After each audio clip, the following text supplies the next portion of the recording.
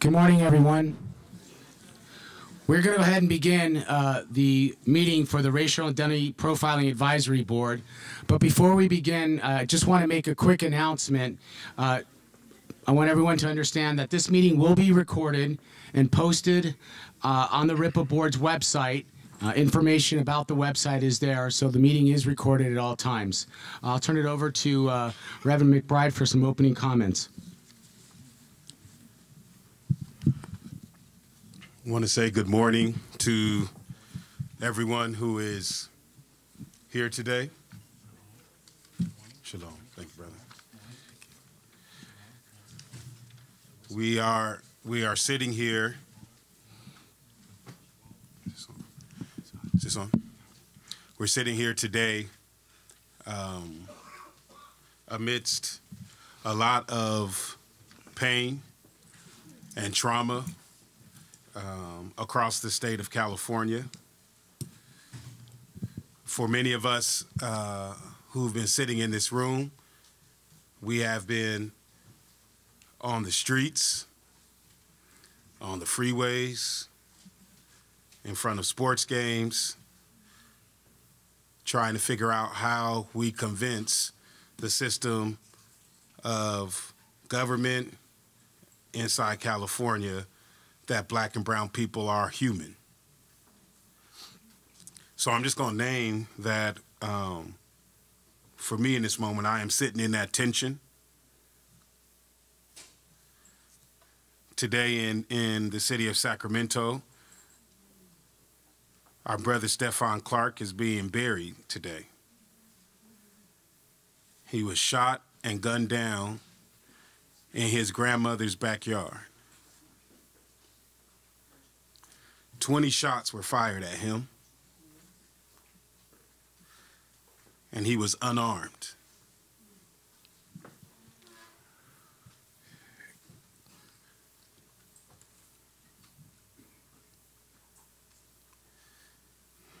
It is an injustice that continues to happen and is the reason that this body was formed, is the reason that the community led to pass this law. And every time we find ourselves in one of these moments, we keep hearing people telling us to exercise restraint, to wait for more information to come out, and to keep calm. My question in this seat that I sit in is, at what point will our law enforcement partners exercise restraint, wait for more information to come out, and to use calm? So we're sitting here today, and I just want to hold it because I know this is where I am. I'm sitting here today amidst a lot of tension and a lot of anger and a lot of frustration. For those of us who have sat in these rooms, worked with local law enforcement agencies to try to bring about change, and yet when people who look like some of us who represent minority groups are killed in the streets, we are not getting any kind of justice, and we are not getting protection. So as we start off, I want to read some names, because from the record that I was able to find, there have been 28 people that's been killed by the police this year in California. There's been one police officer who's lost his life in the line of duty, but there's been 28 human beings whose lives have been taken away by the structures that are supposed to protect them. So I'm going to read their names, and I'm going to ask us to hold this in a sacred space, recognizing that some of the names that I'm going to read, family members are sitting here in this room.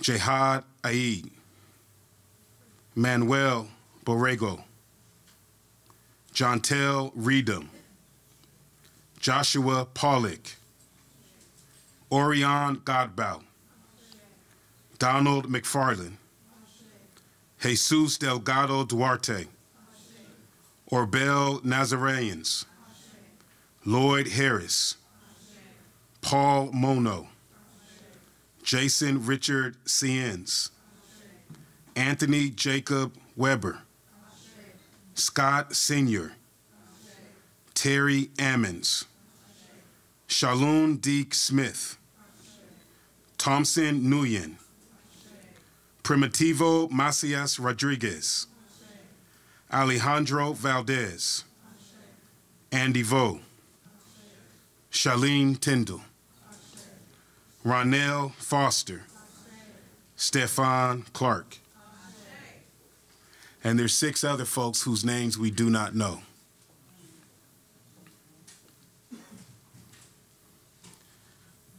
I just want to say in these opening remarks, not from a place of arrogance or a place of pontificating to anyone on the board, but we have to find a way to make this stop. And I hope we will continue to be inspired, as I believe all of us are on the board, to continue to figure out how our work can bring about safety and security and justice for folks who have been most marginalized. And I'll just close with this opening comment. I really want to put a challenge to our law enforcement partners,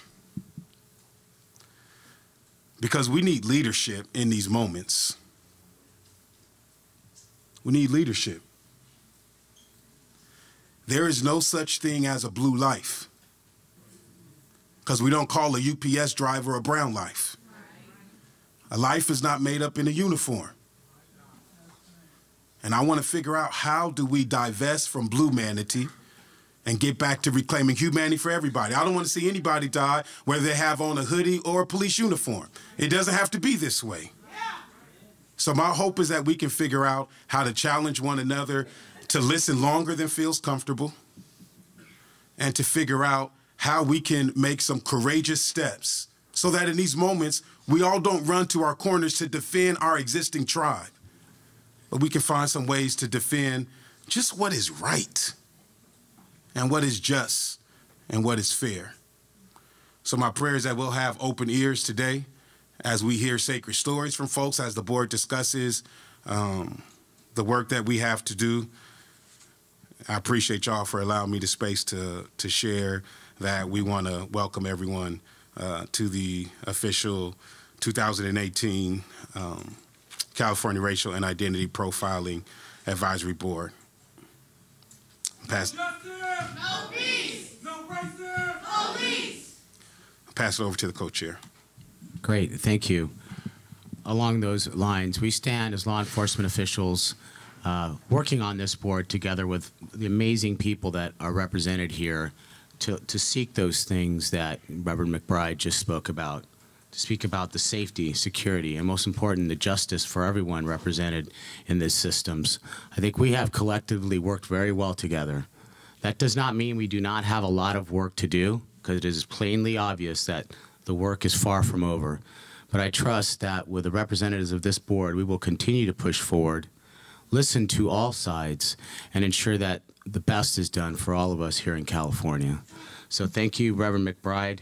And we're moving on now to the next item on the agenda, which is the approval of the December 19, 2017 meeting. I would need a motion from a member of the RIPA board for the approval of a motion from Mr. Ali. Second. Second from Judge Lytle. All those in favor? Aye. Anyone opposed? Are there any abstentions? That motion carries. All right, so now we want to get an update from the Department of Justice on the 2018 report release and next steps for the 2019 report. For those that might be newer to this process and to the work of the board, in 2015, community led and passed through their legislators the law Assembly Bill 953, which is moving forward to the collection of data on who's being stopped, why they're being stopped, when force is being used. And this board has served to figure out how to determine what information would be collected, how it would be collected, where it would go, how do we have access to it, and also to work on how training needed to be implemented to change law enforcement with a bunch of other different reforms. So there is a report, again, just for folks that are new to this space, that was created last year. You can find it on the Department of Justice website. I think it's oag.ca.gov. I believe I said it right. And it's on your, the link is, the web link is on your agenda. And so the Department of Justice, there is a report that highlights the work that's been done over the last year and a half or so of the convening of this board. So we're going to get an update from the DOJ now about that report and even the work that needs to happen for the 2019 report.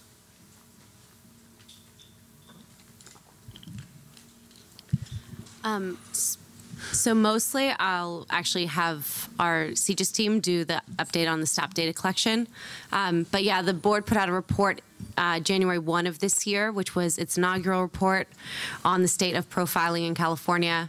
The board has a lot of responsibilities, including analyzing the stop data once it starts to come in, analyzing citizen complaint data that's reported to our office, working with state and local law enforcement agencies on their policies and doing an analysis of policies, and then referencing and utilizing evidence-based research and best practices to inform their work and the recommendations that they put forth. So the board is doing a lot of different things, and this first report that we issued really set the stage for what's been done so far. As Reverend McBride mentioned, the board advised our office on the development of the stop data regulations. And so the first report outlines what's included in those regulations, and then also lays out sort of what we've done so far, discussed so far last year, and what we plan to do in the future. For this year's report, one of the things that will be included in there is our plan for how we will analyze the stop data once it comes in. And so in that vein, I'll turn it over to Audra and her team about the stop data collection process, where we are with that. Before we do that, to make a quick comment, the board was somewhat struggled with how, robust this report could be without data. So as a result, setting the framework for the data collection, how it's collected, and the regulations was really the emphasis of the report.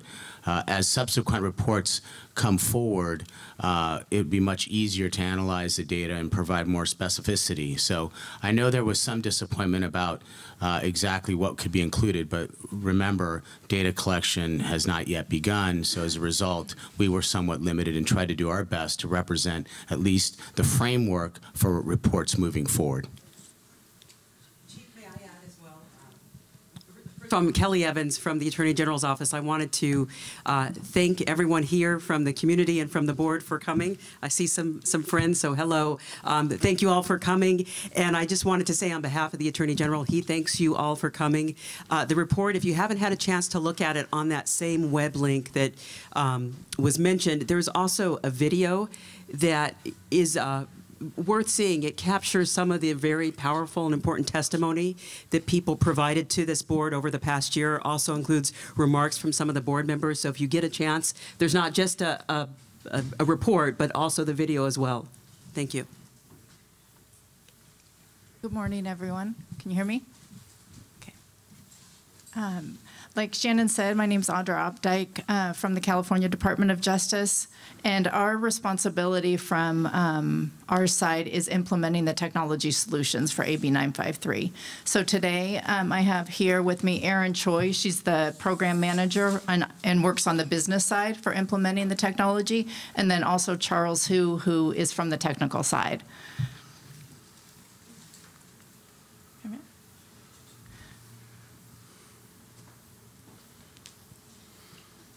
There we go.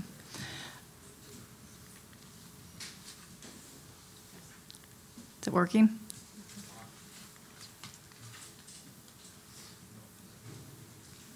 Okay. So So today we will be talking about the 3 different submission methods that we are in the midst of developing for the technology solution for agencies to be able to submit the stop data information. We will also be going over in detail our web application and providing you some sample screens of that web application. And then our next steps moving forward prior to go live implementation date. And then finally, I will provide an overview of the outreach that we've been doing from the beginning of the project until today. So I'll hand it over to Aaron. We have a lot to cover. We have 30 minutes, so we're going to get started. All right. Thank you all for your time this morning. We just wanted to give a little bit of quick background about the different ways that reporting law enforcement agencies will be submitting their stop data to the Department of Justice. So the regulations provided agencies 3 different ways to give us this data. I don't want to bore you with the technical details, but on the other hand, we want to make sure that we're sharing information about the solutions that we're developing. So the first is called Secure File Transfer Protocol, or SFTP. The second is a system-to-system web services type of interface. And then the third option is one that DOJ is building to host a web application for agencies. So what those first 2 options mean, the SFTP and web services, basically that means that agencies will collect the data locally first, and then they can submit that to DOJ either in real time or in bulk batch uploads. They can choose from 4 different formats to send it to us. We're trying to be flexible and support different types of technologies. So one thing could just be via Excel. There's probably a wide audience where folks have used that. And then there's 3 others that are called CSV, XML, and JSON. But the other thing that we want to reassure folks of, and also the agency, is that when this information gets transmitted to DOJ, it's just not one-way communication. The submitting agencies will be receiving notifications from us about the outcome of their submissions. So they will receive daily feedback then to know what we have processed through our system, what was successful, and if there are any errors, they'll get detailed feedback on those errors to make sure that they're corrected, and if there's any issues between our 2 systems, that they know about those promptly. Our main goal with developing the system is to ensure that we are collecting good data that hopefully can be helpful for analysis. So to ensure we have uniform and complete reporting, we've provided a lot of detailed technical documents. So we produced a technical data dictionary, interface diagrams and system specifications, something that's called a logical data model, which basically is just like a graphical representation of how all the data that's being collected is related. And then the regulations also required that we develop some standardized lists, again, to support high quality of the data and making sure it could be analyzed. So some of the standard tables that we needed to develop were to track things like a standard list of cities, standard lists of the offenses, and then also a standard list of school names if the stop involved a K-12 public school. The third option that we're developing is a web application. So just like any other website that you may use, one key difference is that it's not available via like a public. Somebody can't enter the data from their home. They have to be using a device that's connected to DOJ's secure network. So this leverages the existing way that law enforcement already sends data to the DOJ. We are making that website compatible with multiple different web browsers because there's no one-size-fits-all for exactly how agencies do things locally. So it will work on Internet Explorer, Google Chrome, Mozilla. So we've taken all of that into account. And then we're also in the process of developing an offline solution. So this may happen sometimes if you're using your personal cell phone that you drop out of coverage area. So that may happen when data is being collected out in the field as well. So if that happens, there'll be a way for the officer to save the data locally, and then as soon as they come back into a coverage area, it can be uploaded into the system. So we want them to be able to capture the data, start documenting it while everything is still fresh in their mind, whether or not they have access to the internet at that time. And then last but not least, there's also features to address account management. Of course, our team at DOJ will be supporting the agencies, but they will have local folks within their agency who can add new user accounts as people retire or leave the agency, disable those accounts. So the solution supports that as well going forward for the future. Within the system itself, the prime actor is the officer that's going to be capturing and recording the information, but the solution also allows for other types of user accounts as well. So one of the other types of accounts, aside from the officer, is for something that we're calling proxy. So during our outreach, some of the feedback that we got from law enforcement is, there's instances where someone may be assigned to a special type of detail and may not have access to a device. Maybe they are on like horse-mounted patrol around the Capitol or something like that. They don't have a smartphone. They don't have a patrol car with a laptop. So in those instances, one possible solution that the agency could do is to initially capture the stop record on paper and then either have the officer enter that later, or when they return to their office, maybe somebody in dispatch or records would actually key in the data. So long story short, that's what is covered by this role of proxy.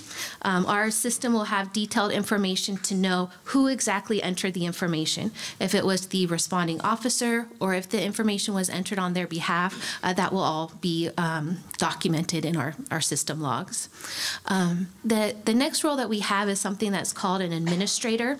As you may recall from the regulations, agencies are responsible for making sure that no personally identifying information on the individuals stopped or on the officer is submitted. So the administrator role is available to agencies if they want to have a second person review the record later to make sure in those open text narrative fields that none of that information is being submitted to DOJ. The view only would be available for someone within the agency who wants to do inquiries. They can't actually change the data, but it might be appropriate for somebody who's at a supervisor level to do searches and see what's being recorded into the system. Did you have a question? One quick question. I mean, this is something that comes up a lot. For example, the law enforcement administrator role, if there are changes made, is there a electronic trail to ensure that the validity of the data, and in case some of the data is changed, that there's an audit trail to ensure transparency and accountability to our communities? Yes, absolutely. There's a very detailed audit trail, and essentially the record, a particular record could only be modified depending on what the status is. So while the officer is initially reporting it, they are recording information, but once they submit it to DOJ, then at that point, kind of the status of the record changes, and it couldn't be modified after that point of it being submitted to us. Thank you. Mm-hmm. Okay. If anyone else has questions, then please. Is related to Captain Medrano's question. How secure are these systems and applications in terms of the prevention of unwanted data, unauthorized data coming in, data being taken out? How much can we trust these systems to provide us with accurate information that is protected? Yeah, we understand that really has to be like the foundation of this system. There has to be a high amount of confidence in it. So that's why I touched on briefly that it's not something that a person could access from their home computer. It has to be on a device that's connected to our secure network. So that right there kind of secures it in one sense. And then we have very strict rules about when things could be altered or if they could ever be altered at all. So once a record is submitted to us, it can't be changed. While the agency is reviewing it, if somebody else were to change it, we would know exactly who made the change and what they changed. Something that we have enforced through the system is that the perception data can only be reported by the officer. That's based on the officer's perception. So it wouldn't really seem appropriate for anyone else to be able to ever change that data. So.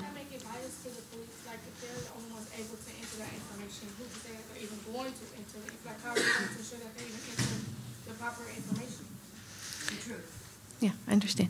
So is it okay if I respond to the public at this time? Sure. Yeah. You can answer that one question, then we'll ask folks for coming right to public comment in a few minutes, and we're going to ask folks to bring those questions, very important questions. Please make sure we bring that to public comment. Yeah. So I'm not sure if everyone was able to hear the question or not. I think it's an excellent question. She asked, if the information is only being entered by the officer, how would we know if they're recording the correct data or if it was even accurate, right? As far as what's going to be in the system, the officers are the ones who's entering it because they're required. But ultimately, once the information is being collected by the local agencies and submitted to Department of Justice, then it does become public. The regulations, outline that the information will be released on DOJ's Open Justice portal. So that will help make sure there's visibility and accountability ultimately to what's being submitted, is that it would be releasable to the public once it's submitted on an annual basis. Mm-hmm. Other questions from the board? Okay. Questions, comments? Okay. So we also prepared, just for your review today, some sample screenshots of what's going to be in our web application. So even if agencies are using their own local system and are going to be basically sending us the data, the same rules will be applied. So their screens, their mechanism of capturing it may look slightly different, but once we receive it, everything is subject to the same rules and validation. We have some different scenarios that we can go through if there's questions about that. But basically, to get started, the initial screen will capture information about the reporting officer and then the date, time of stop. So everything that's in our system follows exactly what's required by the statute and the regulations. We are taking steps, to try to make sure that the data can be entered quickly. So across the top, I've tried to highlight just the actual collection method. So when the information is being entered, basically it will be done in stages. Nothing can be skipped. The person who's entering the data won't be able to, skip over anything that's required. So on the top, they'll be navigated through like page by page, step by step to collect all the information that's required in the regulations. Next on the right, you'll see these small dots. Those are actually questions. So a user can click on there and get information. We want to make sure that we have high quality of data that people actually understand what's necessary. So by clicking on one of those, it will expand and give them additional details, most often tie them back to the regulations to explain what a field is so they know what's intended. The first section about the officer are things that we will be able to pre-populate. So we're working with the agencies that are going to be utilizing our system where they can do a bulk upload. So when they initially start using the system, we'll have a base of all of this. The officer doesn't have to rekey it every single time. If they're not included in that bulk upload, then the first time they enter a record, these fields will be saved for them. They can change them going forward. So for example, one of the things is officer type of assignment. It will be pre-populated to whatever was reported last, but if they get a new assignment, then they can change it at any time. So we're just trying to make the process go, as quickly as possible. Something else that I just wanted to show you is that within fields that have drop-down lists from the regulations, those will be presented to the user. Once they start typing in one of those fields, it will kind of drop down and help them select. If a person makes an error on one of the screens, you can see here that there's text in red. They'll know right away that they typed in something invalid, so they need to correct it. If they try to exit out and go on to the next field, that error message will still persist. They won't be able to leave this page unless they have successfully entered correct information. Some of the feedback that we got during our outreach with agencies is that if they are collecting this data out in the field, they may start entering something and then have to respond to some type of urgent situation. So once they complete this first page, they click Save and Continue, and at that point, it's created a new entry. If they need to, change their activity, go respond to a call, that information is still in our system. We flag it as a pending record, but they can come back and finish it later. So at this point, they've kind of completed the minimal needed data to at least get it started, and then hopefully, they go back and complete it later. Will the officers be flagged? You have an open, uncompleted? Yes. When they log into the system, then they'll see their completed records. They'll see if any pending. If the agency puts like supervisors or someone in those administrator roles, they can query the system, make sure there aren't any pending records that are still there.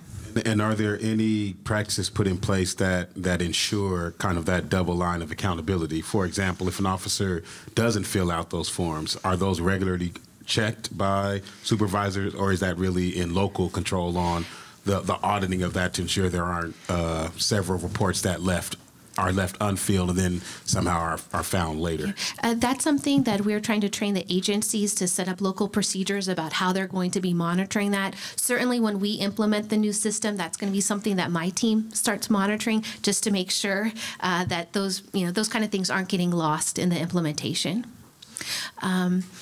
So after they complete the first screen, they'll move on to the second piece of collecting the data, which is about the location. At the top of the screen, I've tried to show highlighted. At that point in time, there will be a unique identifying record number associated to the record. So we know the officer that was involved in the stop, the date, the time, other key information. At that point, we assign a DOJ stop record to it.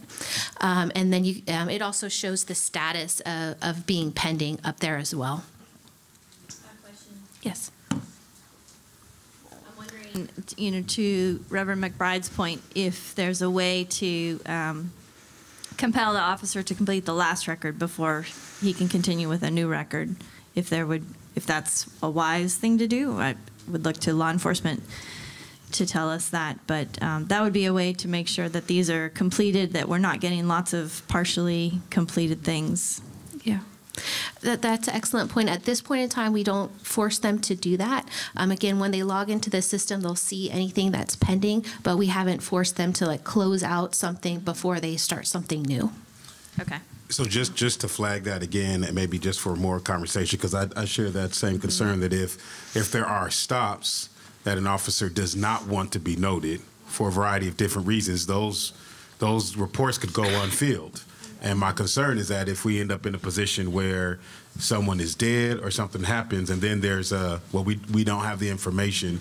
So it is a concern I'm having just around how do we ensure that it's not left to local departments to oversee that.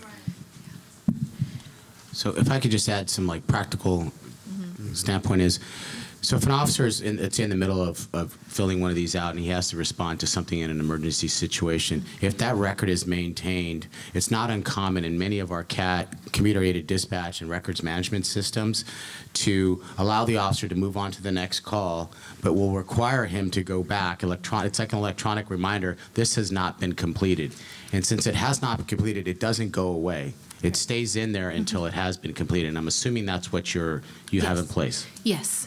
Yes. Right. And so because this is going to be implemented a number of different ways in the agencies, I'd just like to note for the record that this may be something that the board in our review of policy and implementation this year that we could ask about when we put out inquiries to law enforcement agencies to make sure that we don't have a bulk of incomplete questionnaires, and that we're tracking for any gaps that might become a trend.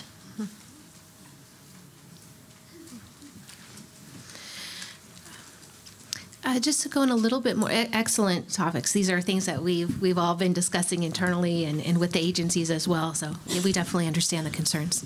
Aaron, I have a question. If say for instance, Chief Madrono spoke about, if the officer or deputy gets a call, they're in the middle of it, and they get a call, emergency, have to take off. If they don't complete it, at the end of the shift, will they still be able to log out of the system, or will the system say you can't log out because you have to complete that record, or will it send a flag or some kind of notification to DOJ and say this this file is pending, it's not completed? Or They will be able to log out of the system, just because it's like any other internet website where you can hit the X in the top window and it would close. But those records aren't going away. They will always be there. So when they log in the next shift, even if they're, let's say, starting, they're going to be off for 2 days. Those records will always be there. Within our team, we have analysts assigned to work directly with each of the agencies. So I know after go live, that's going to be something that we monitor closely, like I said, just to make sure there's nothing falling in the gaps. But worst case scenario, at the end of the collection period, if there are any pending, those will still be available. That, like I said, they're not for any analysis. You would at least know if there is a potential reporting issue with an agency that they didn't close out some records. And at the end of the cycle, there was still a batch, let's say, of a status of pending. At least there's visibility that might be something that needs to be addressed through more training, or for us to understand what operational issues that the agency was encountering, that they didn't complete those as required. And just for the record, Department of Justice has no problem gently reminding agencies that they failed to complete the required reporting on not only this, but a lot of different things. So chiefs get letters, incomplete information, resubmittals, errors, and stuff like that. And it's definitely something that we should continue to talk about and have the right procedures in place. But I have no doubt Department of Justice will let us know when we haven't completed our responsibilities. Yes.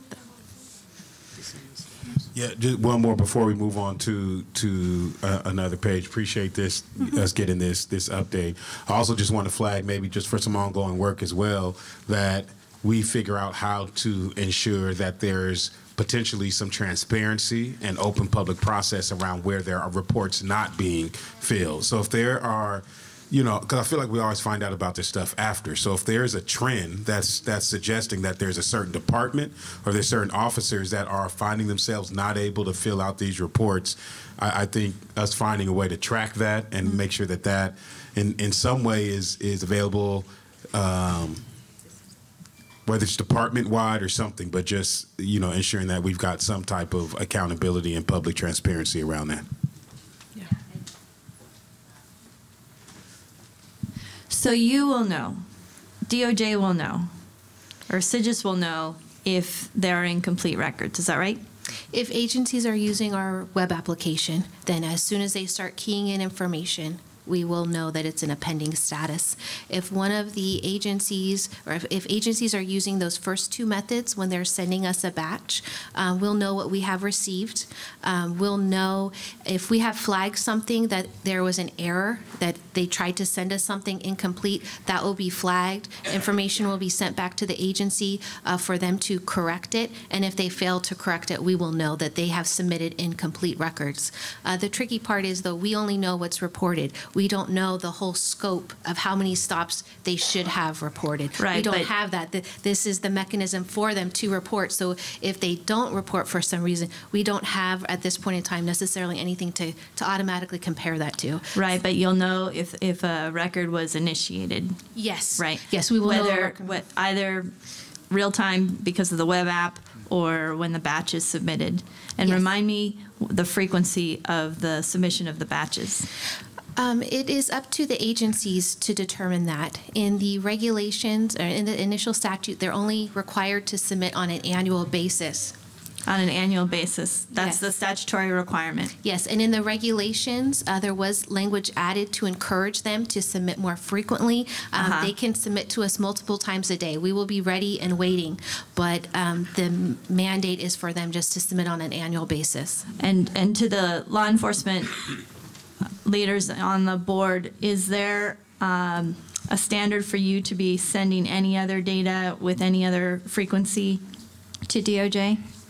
Oh, yeah, we have lots of reporting we do to DOJ on a quarterly basis, on an annual basis. Understand, I think it's going to be to the desire of most agencies to use the web portal to the extent possible because it's the easiest method of collecting data. Most agencies have access to their mobile digital computers. A lot of the agencies have officers have smartphones. It's the easiest way for us to do it is to use the web portal. Now, there are some agencies in remote areas and have difficulties with connectivity, et cetera. They may not have the access to do that, and they may have to submit it in one of the other ways prescribed. But in either case, I can think of almost no agency in California that does not have a computer-aided dispatch system, which allows the agencies to track the calls for service, the stops, everything like that, and to audit whether or not the employees are submitting their reports. It's certainly going to require a little bit of extra work from supervisors to do that, but it's not any different than anything else that we do relative to our specific orders on those things. So. And then lastly, the first round of agencies that are going to be submitting data, those are the larger urban agencies and CHP, right? So we probably all of those will be web portal based. I can speak to this, or Audra can. So out of the 8 agencies, we have 1 agency that is scheduled to submit via the web application, and then we have 5 that will either be web services or SFTP, and then we have 2 agencies that are still determining that. Okay, thank you. You're welcome. Okay. All right, so just a couple of quick other notes about as far as how the location information is going to be collected. Again, just to show you some of the features that we're trying to add, once they start typing in a city name, it will start filtering down to help them locate the correct city, just to try to make sure they can do this quickly. Next, they'll be navigated to enter the segment of data on the perception data, and everything here on the screen follows the regulations. Then the next segment of data that they enter is for the reason for stop. And this field is going to, or this page rather, is going to be dynamic. Based on what the officer selects as the reason for stop, then there's other data that may be applicable. So for this particular example, if the reason for stop is a traffic violation, then the officer needs to record the type of traffic violation and then also indicate the charge that it was related to. So once they select that field, basically the page is dynamic, it will refresh, and then they have to also enter those other 3 pieces of required data. So this is going to vary slightly depending on what they select. How do we know that information that he stopped the person is true? He can say, I stopped you for a red light, he stopped you for something totally different. So when they enter the information, just like they do police reports, who would say is that information correct that they're giving you? That's his word. Yeah, That's I understand. his word against the person he's stopping. So how do you know it's true? I understand. See, what I'm saying is we have to have a system that can prove that when they say I stopped it for this, that's what they stopped it for, not his word versus the individual. Because it becomes a hearsay. Because when they do report, they change them. They tell you one thing on the media, they can change the report, say we didn't say that. This is not. So who is to say that report? You gave a statement that he can go up there and push a button and say that's why he stopped. That might not be why he stopped, but he gonna push that button because that's the list of things you gave him. So when do we know as a people who are bored that these officers are being truthfully saying, I stopped this man for a ticket because of red light? How do we know that? And when can we, is this system gonna be able to filter out these ifs and these yays and nays and see if they're telling the truth or not? Yes, sir. It's actually his word versus the person he stopped. I hear you. I hear you. I'm not trying to interrupt. I'm not experiencing it that. I hear you. Yes, sir. So, hear you. If folks, make sure you write these comments down, because there will be a time for both the sharing of these questions and comments and some time of some Q&A and some answer back with the board. I feel you. So everybody, you can think about that. How do we know when they tell us you, the police, or you, the DOG, the Department of Justice, the truth. Because right now, there is no truth with them. Right. Noted. Everything they do, they falsify. They tell the media one thing, then they come tell y'all something else, and they tell the parents something else, and then they tell the people that died that, oh, they the criminals. How you gonna kill somebody that everything they do, oh, he got drugged, he was arrested 5 years ago. You make everything seem like he's the worst one. Just tell us what happened. I got you. I got you. Appreciate that. Appreciate that. Yes, sir. I didn't experience it as that. Thank you, sir. This our meeting, all right? This everybody's meeting. Amen? All right. Our meeting. Our meeting. I was about to say whose house, but you beat me to it. All right, go ahead. Let's go ahead and continue in this meeting. Now, wait a minute, Mr. Chairman, Co-Chairman, Reverend McBride. If you say whose house, we're going to say it's Compton's house. I thought we stopped all that gangbanging, but all right, we go. This is straight out of Compton. All right, let's finish our siege so we can get all of the information so we can appropriately dissect it. All right, can we do that? All right, let's get the rest of the info. Okay. Okay. Thank you for the feedback. Again, I think these are excellent points for the board to further consider. Then the next segment of data, this will just kind of show here on this screenshot how the offense codes are going to be selected. Through our outreach, we have received a lot of questions about this. So there's a standard table that agencies use when they're sending data to DOJ on arrests, and that's the table that will be available in this system as well. And we're providing some different ways just to try to make sure they can navigate that, because it could be a large table of a lot of different codes. So we've added some features there to try to make sure they can capture the correct information. The next screen that they go to is then for actions taken. They see the list of all the different actions taken that need to be recorded pursuant to the regulations. This screen will also be dynamic. Based on what is selected, then additional information may be required. So I've highlighted 2 areas there.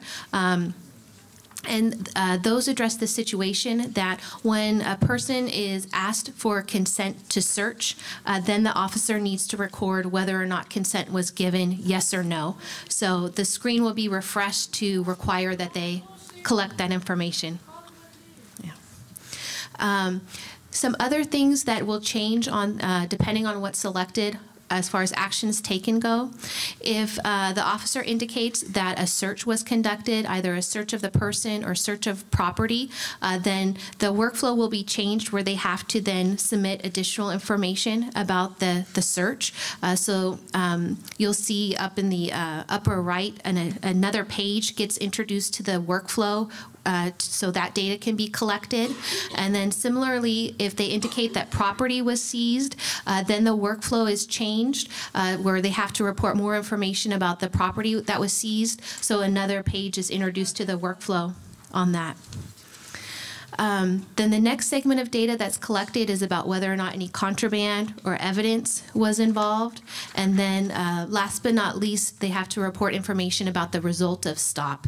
And then similarly, this page is dynamic based on what they select. Additional things may be required. So for example, if they indicate that a warning was given, then they have to report more information that ties it to what exact offense code that pertains to. And then I have screenshots in here that show those additional fields that are pages that may or may not apply. So this is the page for search conducted. This is the additional page for when property is seized. We also have a scenario that when the officer indicates that the stop occurred at a K-12 public school, then additional information is required. They have to identify the school name. So we've given you a list here in our jurisdiction. For example, Sacramento, we have John F. Kennedy High School. It's a really common name. Once they start typing that in, they'll see additional information to make sure they are putting the correct school associated with that record. And then they also have to indicate whether or not the stop involved a student at that campus. And then once they do that, all of the pages in our workflow will show those additional options that might apply to a K through 12 student. So the reason for stop will show different options, actions taken, basis for search, basis for property seizure, and result of stop have additional options that might apply when a student is involved on a K through 12 public school. So we just wanted to make folks aware of that, the pages and the workflow process will be tailored depending on the scenario of the stop and what the person selects. And this is an example of some different things for a reason for stop. I don't know if there's any other questions right now about the screens. Or, go ahead. Not really a question, but a comment. Certainly a lot of great work being done by CJIS on this. I particularly like the fact that officers are prompted to the additional fields when the check boxes are done. And that's important, at least for members of the community, to understand that they can't bypass those, so that they have to complete the additional fields to ensure that the entire report is comprehensive. So great job on that. I also want to thank you for the report, but I have to indicate that I find it very difficult to read everything on there. Is it possible to get paper? Yes, ma'am. You do have a copy in your blue folder. Oh, I didn't realize that. Is it in there? And there's also copies of anyone in the audience had a problem seeing the screen. There's copies available that can be distributed to the audience as well. Okay, thank you. Yes. Oh, God, I can't read this. We can get an e-copy. Yeah. We can have an electronic copy sent for those of us whose eyes need some bigger font. All right. Thank you, Reverend. Yes, ma'am. I got a couple questions, too.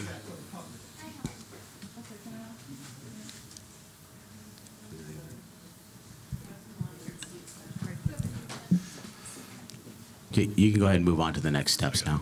Oh, sorry, we have one more. I have a couple questions. The first one is on the updating of the system, the autofills, the drop-down boxes. How often will that be updated with new information?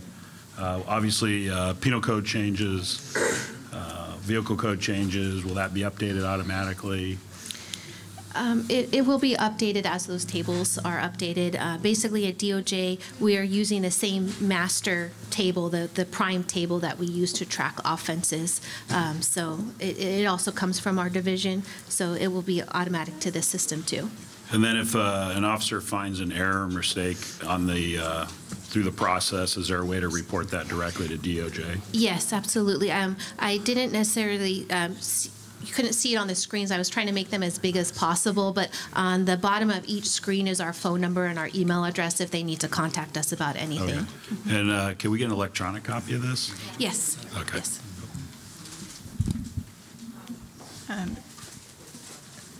So, go ahead. Do you want me to keep Dottie going? has a question, a comment. I think there's one more. Yeah. We just have a few more slides just to go over. That's okay. I'll do them very quickly to stay on time. Our next steps, we will be conducting user acceptance testing with those agencies beginning at the end of April. We will then have train the trainer sessions with all the agencies. Aaron's team, the business team, will be going out to all of the agencies to train on those different submission methods. We will then do user onboarding simultaneously with that. And then, as you know, data collection begins July 1st. And just to summarize very quickly some of the outreach that we've been conducting prior to developing this technology, we have had on-site meetings with Wave 1 and Wave 2 agencies. We have also met with all of the record management systems and CAD vendors for those agencies. Let's see. And then since the regulations were finalized in November, we have held 2 regional meetings, one in Sacramento and one in Los Angeles, to go over in detail some of those technical documents that Aaron had mentioned, data dictionary, technical specifications, just to try to get those agencies on board as quickly as possible. As you know, we've had a very aggressive timeline to implement all of this technology, so we're just moving very quickly. Aaron's team has been having weekly meetings with all of the agencies as well on all of the technical items that they're working on. And then lastly, we will have a meeting in April, just a follow-up session on the statute and regulations with the agencies. So again, thank you very much for your time. Thank you for having us. Adonai.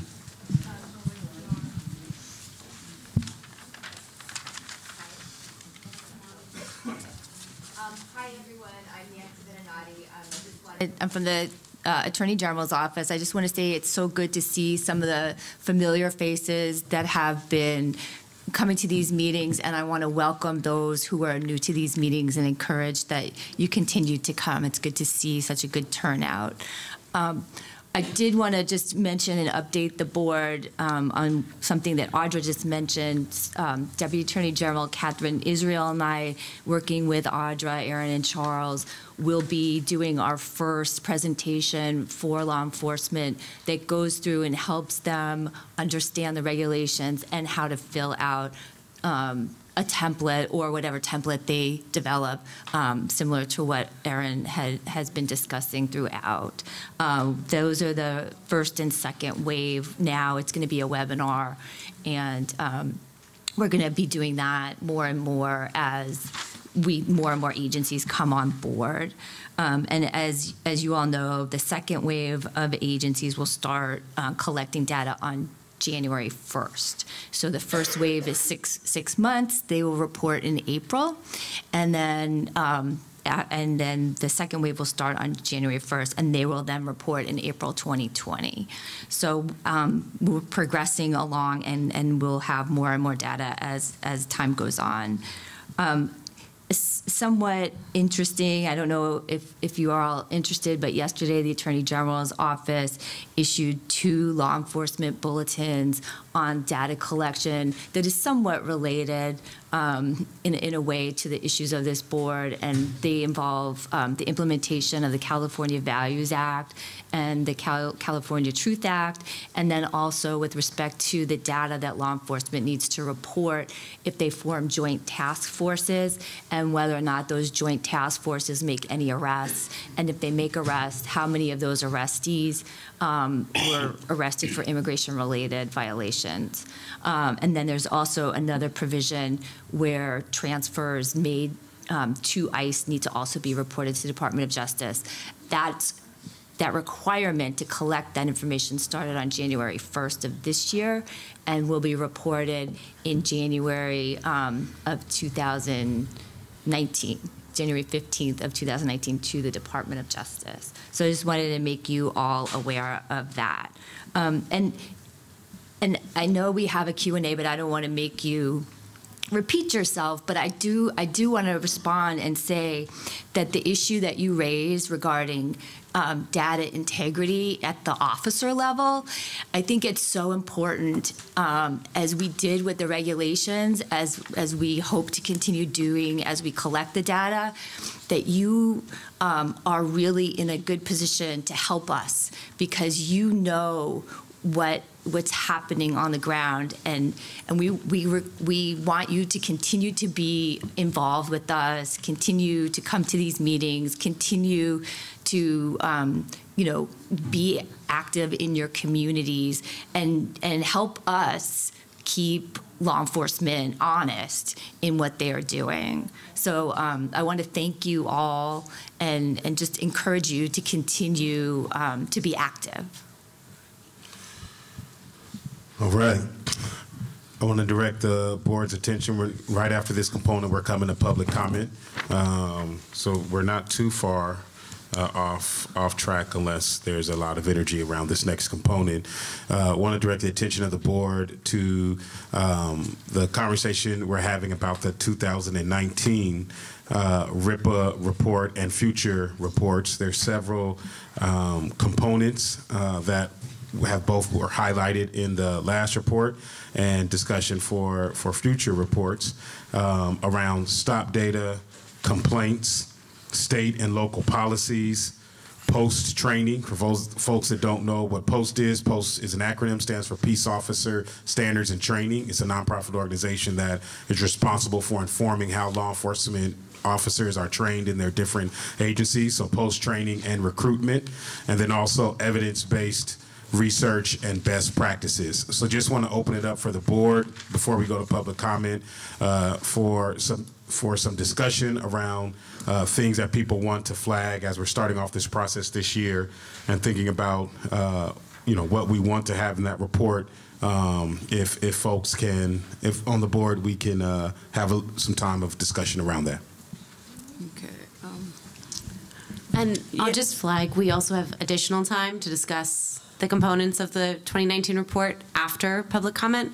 So if you want to do super high level now and then dig into more of the sort of details after public comment, we can do that as well. Super helpful. So if folks could maybe flag themes for us, and we'll be collecting those down for a deeper dive after the break.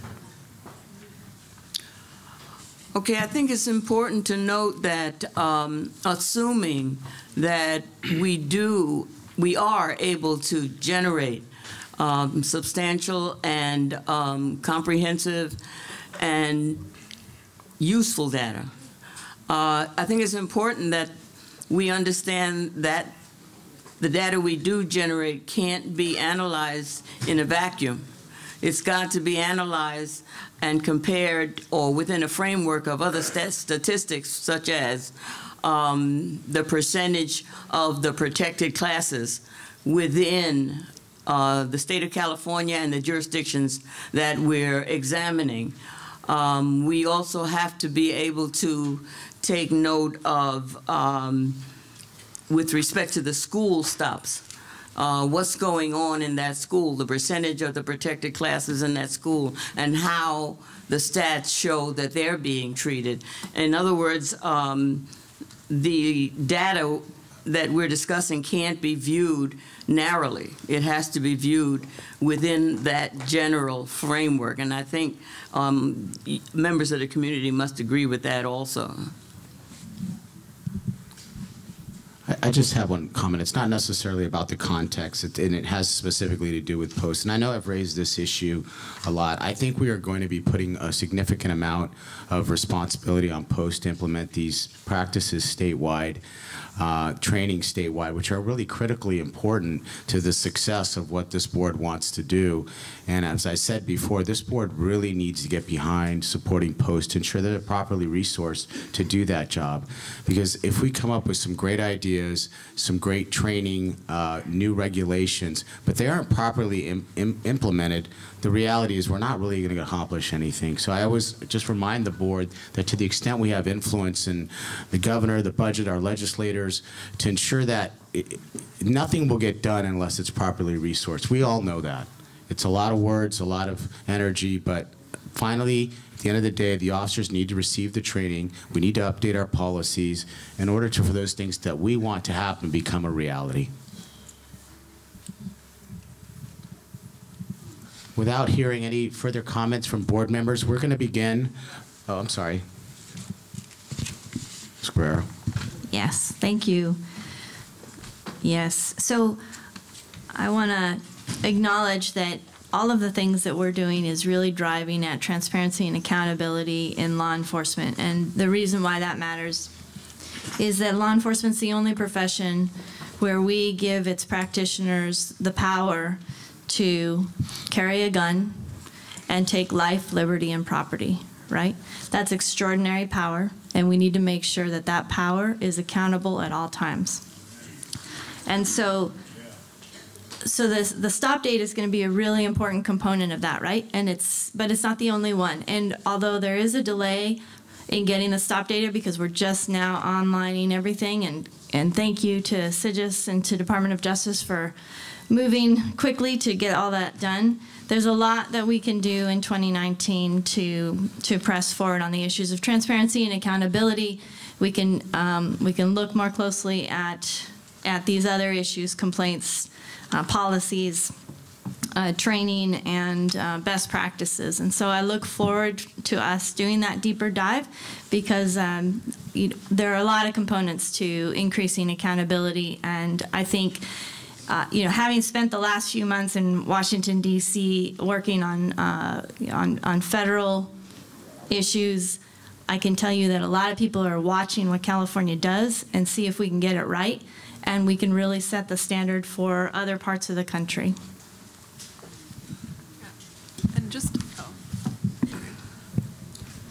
on? I think just start talking. Is it on? Okay. So I would just add, in the school context, I think it's really important. I think you just turn it off. Okay, I'll turn it on now.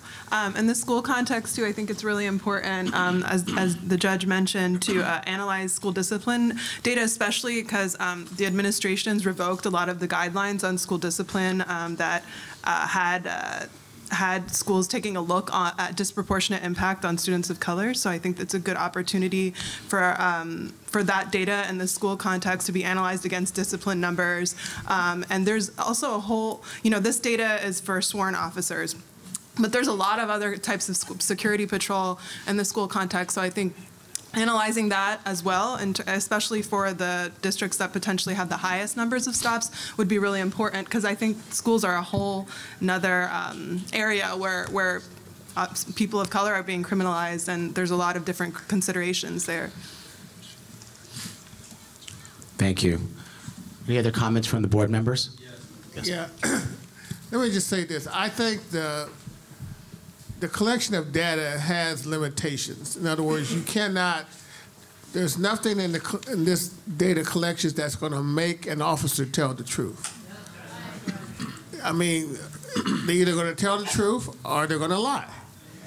But in those situations, it's up to the public. If there's a situation where an officer gives a version of an event that is not the same as the individual saw it, then they need to also give their report, either through internal affairs or making it known that they disagree with the assessment of the officer. So this data collection is a tool, but it's not a panacea to everything. What do we want? Justice! When do we want it? Now! What do we want? Justice! When do we want it? Now! If we don't get it, shut it down! If we don't get it, shut it down! That's what we feel about your law. Mr. Labro, a comment? Yeah, a couple of comments. One, just dovetailing off of that. I don't think it's on.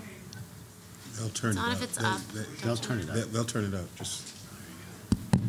So just dovetailing off of that, I mean, this is going to require legislation, but I think based on what happened in Sacramento to Mr. Clark and what happened on that video of the officers turning off the mic, I mean, it isn't mandated currently that all officers have cameras.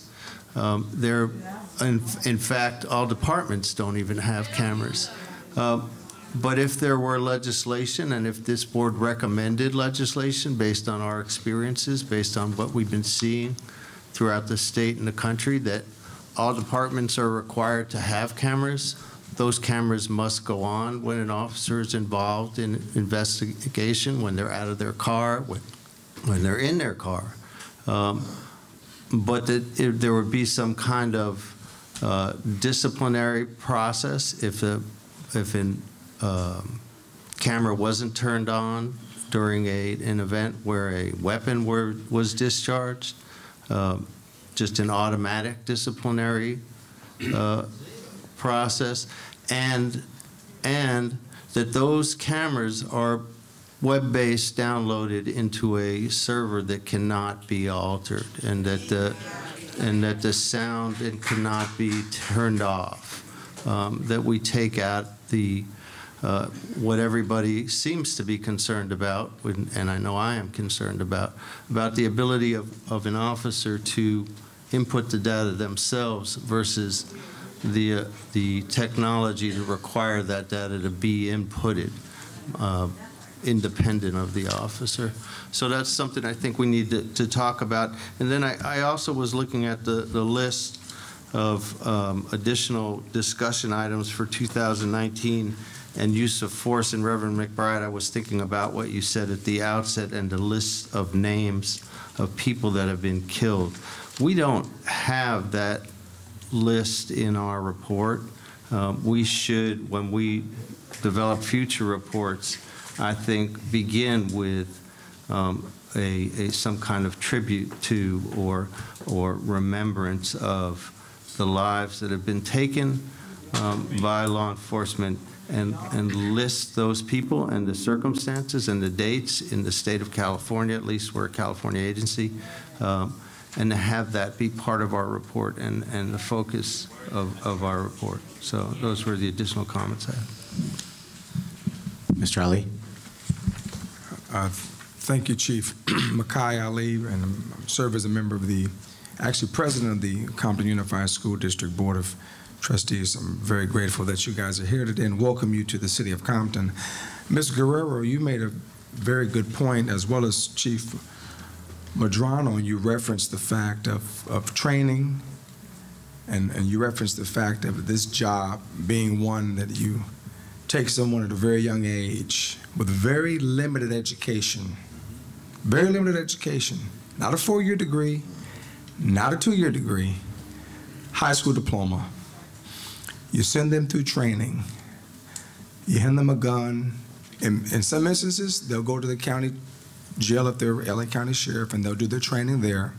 If they're LAPD, they'll hit the streets.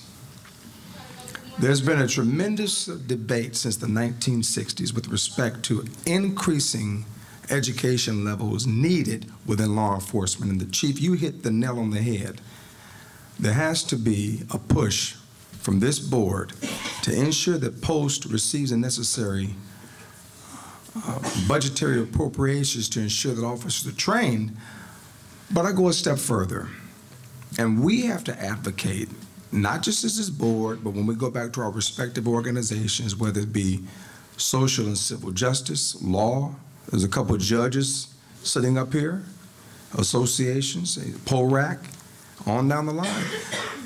We ought to advocate that law enforcement folk have increased collegiate education. If a school teacher is required to have a bachelor's degree, and in many instances, tradesmen are required to have advanced education, nurses, continual education, that needs to occur within the law enforcement ranks. And ma'am, folks, hold on one second, okay? Give me an opportunity to say my say. Okay, we're all together here. We're all together. We know what it is required. No peace! No racism! Police! Well, I'm not a police. I'm from Compton. I'm on the school board. Hey, I'm with you, okay? I'm with you. One people! One people! I'm with you 100%.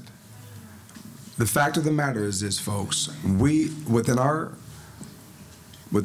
existence as a board, we have to make sure that we're advocating for various laws and that we appropriate dollars to ensure that there's adequate training, and then we're able to hold folk accountable. That's one particular aspect. It's one particular aspect of this body. So I would hope that we would take the Chief's recommendation and perhaps work collaboratively to draft a joint letter that we would then send over to Assemblywoman Shirley Weber and see if there's some ways in which we can increase appropriations. Thank you. Okay, thank you, Mr. Ali. We're now going to go ahead and move to the public comment period. Just a couple rules. We usually allow only 3 minutes. I will be holding up the 1-minute card. I understand if you're right in the middle of a thought, please just finish that thought and try to give courtesy to the many people who want to speak. It's important that we hear from all of them. If you have a specific question, we will be taking those questions down. I hope someone from DOJ will be writing them down, and then we will respond to them as a board. We're not going to be responding back and forth with the questions because that will not allow for enough time in our schedule. So please, each speaker, limit your comments to 3 minutes. When you hear this, put this up. Try to end your thoughts as quickly as possible. We even have nicer ones. Okay. Thank you very much. I guess look over there with the nice ones that are color-coded. First speaker, please. Thank you. Hi, good afternoon. My name is Lori Valdez, and I'm from San Jose, California. And I'm here. I want to say thank you for implementing this board, first of all. Me, myself, because I know a few people on there, I'm kind of hopeful, but I'm really not confident that any change of significant matter will impact the lives of the children left behind, left fatherless. I want you guys to take a look. We talk about California is the deadliest state, okay? Children are traumatized from these police killings. These are children, and I want each of you to see it, so I'm going to ask somebody to take that so you guys can see the faces, okay? These children are not invisible. They're very much alive and here, and yet nobody ever addresses it because it's too political. When is it too political to ignore children suffering the trauma and the aftermath and nobody addressing it? Do you guys know, do any of you know that trauma, what trauma does to a child? Do any of you know that in California, none of our teachers are trauma-informed taught, so therefore a child like my son Josiah up here gets upset or acts out because of the trauma, and he does get angry, he's hurt, whatever. They will punish him for hurting instead of helping him, therefore making him a statistic. That's not happening. We need to stop focusing on protecting adult grown men and people who already should know right or wrong. They're not capable of doing the right thing. They are bad role models for our children.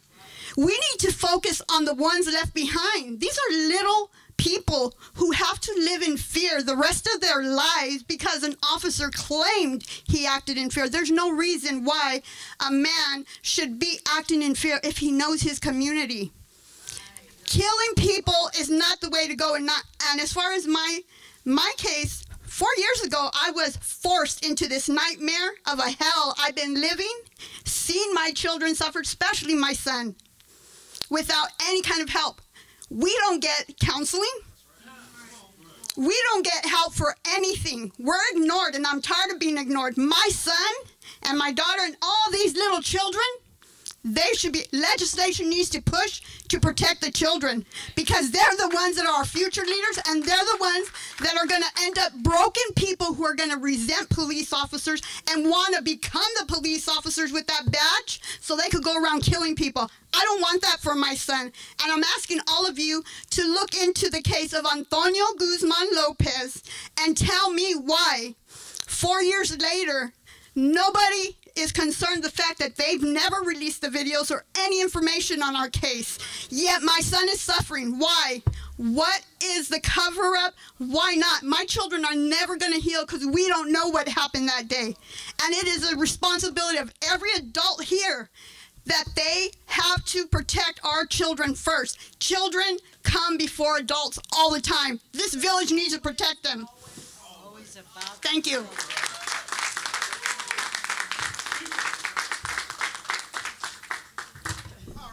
Thank you, Lori. This mic on? Okay. I'm going to go right off script right before I start and just say we are at a state of emergency. And as Lori spoke, we are clear that this is not even about us. It is about these children, these grandbabies, and these great-grandbabies that are coming behind us. So if we really want a sincere, right society, we must address this issue today. So I'm standing here in hopes that I'm appealing to some hearts.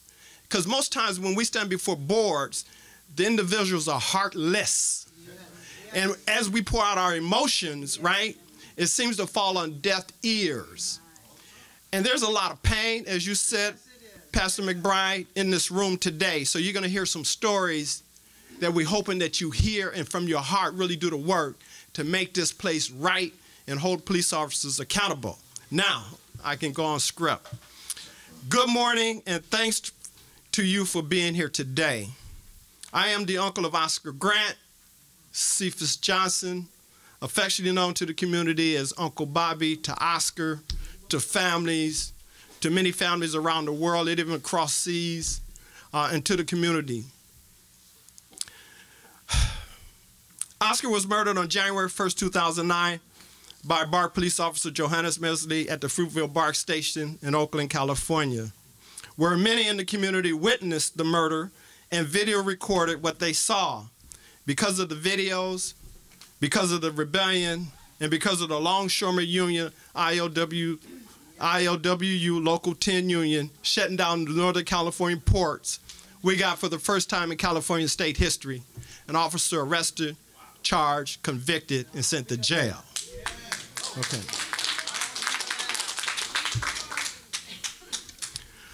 So, we don't count it as a victory, we count it as history.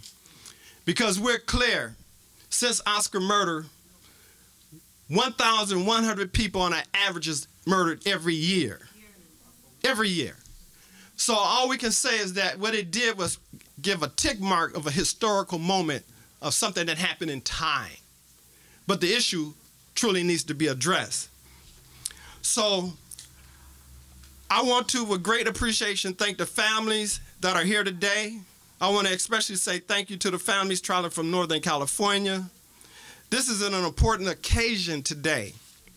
Sadly for us families that has seen another unjust murder of another loved one, which always reopened the pain of that loss that we suffered, brings to remembrance of why we are here and how important our fight is for justice.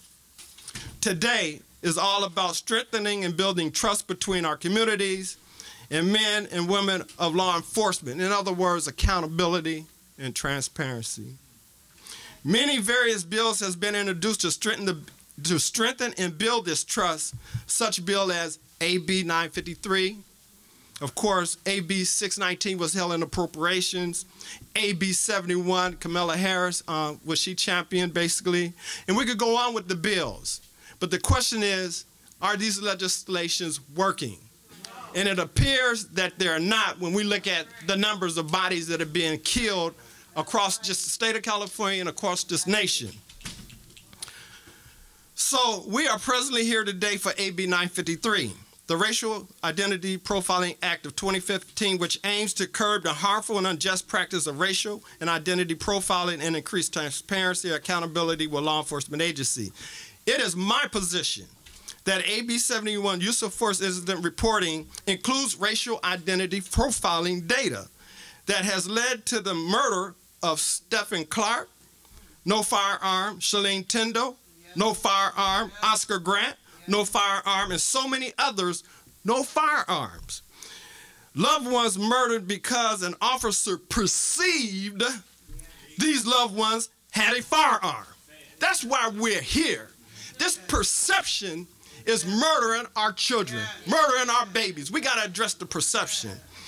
According to AB 71, data reported to the Department of Justice from January 1st, 2016 to January 1st, 2017, in the reporting of the Open Justice website for the first year, 2016, racial profiling murders is clear in this data. So I'm hoping you're looking at AB 71 and the data it collects and to incorporate this profiling stop and what leads to murder. Okay, now just check this out. There were 782 incidents reported that involved use of force that resulted in serious bodily injury, death of a civilian or an officer, or the discharge of a firearm. Of the 782 incidents, 270 were perceived to be armed with a firearm. Out of that 270 perceived, 257 civilians were shot by police that did not even have a firearm, and 75 civilians were missed. Only 183 were confirmed to have a firearm. So really the total is 322, 332 were perceived, 257 were shot, and only 183 were confirmed to have a firearm. But that's telling me I got a 50-50 chance to survive a police stop. A 50-50 chance. Now, we can do the numbers to see what the real percent is, but what we're saying is that the percent is so high that no wonder folks run. You hear what I'm saying? No wonder black men run, because we're scared every time a police officer stops us. Now, if we investigate this data of officer reason for the use of force, we would find that of the 1,209 use of force taken into custody, what percentage would be black? What percentage would be white, Hispanic, Asian, or Native? And of the 257 times officers fired and hit a civilian, what would the data tell us about the racial makeup of those individuals that pulled that gun or fired that shot? Sir, can you wrap it up? Closing. Thank you. I'm closing. Our house. Thank you. And it brought me to my question that actually ends this, so thank you. Thank you. Will the board review the data in AB 71 that is connected directly to racial profiling and why we're here? We're talking about murders. The stops are important, but behind those stops, an individual has a 50-50 chance of surviving that stop. That is way too high. So we are appealing to your hearts. We have always said that appealing to your hearts on these boards is useless, but I'm in hope, I'm optimistic that you truly will hear what we're saying and sharing our pain and how critical this data is so that we can make sure that our babies have a right to life. Thank you. Thank you. Just as our next speaker comes up, we just want to encourage everyone, please, as much as you can, if we can stick to 3 minutes. There's a really long line. I don't even think I can see the end of it. Where's the end of the line? No, the end of the line. Oh, okay. Okay. So, all right. So if everyone can please, 2 to 3 minutes, 2 to 3 minutes so that we can get everyone's comment in. We've got a break coming up shortly. So, is it? So, all right. So 2 to 3 minutes. Thank you. First of all, thank you. My name is Teresa Smith. I'm the mother of Cesar Cruz. And this is important to me because my son was killed by 5 Anaheim police officers. He was shot in the back 15 times while he was still strapped in his seatbelt. And all because of a traffic stop. So this is very, very important to me. And I'm hoping that on this report that they're going to put that in their report when they do a stop, that they have taken someone's life, because I don't see anything about that up there. And that's important because there's been many, many who have been killed due to a traffic stop, a light. The story for my son is that he got off his car, which he couldn't have done because his door was broken, so he had to go out the window or go out the passenger side. But they said he got out of his car, reached in his waistband, which is one of their stories that they always say, with his right hand. Little did they know that my son was left-handed. So he got out, they said. They feared for their life because he reached in his waistband.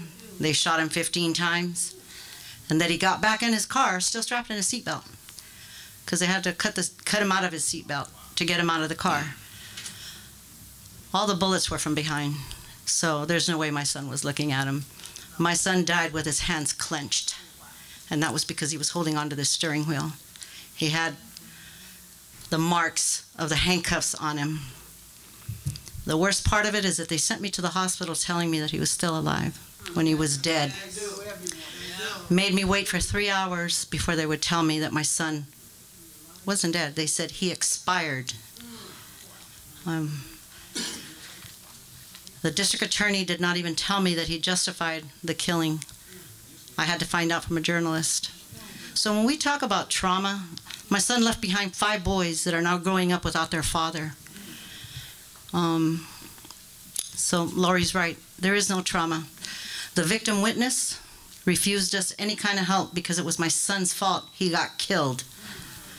So there's a lot of issues, but I'm hoping that, you know, with this bill and with others to come, hopefully, that you'll finally, people will realize that there's a lot more to what happens than just the killing. It's the trauma that we face for mothers, for wives, for children, for cousins, for uncles, for aunts, for the community.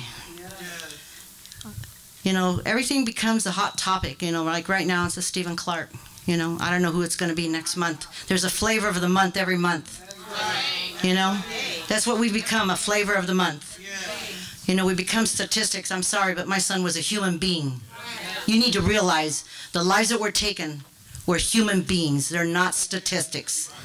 So I just hope that, I mean, this is just a part of what we really want. And justice, for me, personally, will never happen because you're not going to give me my son's life back. What you're going to give me is accountability and transparency. So thank you. Thank you. Next speaker, please.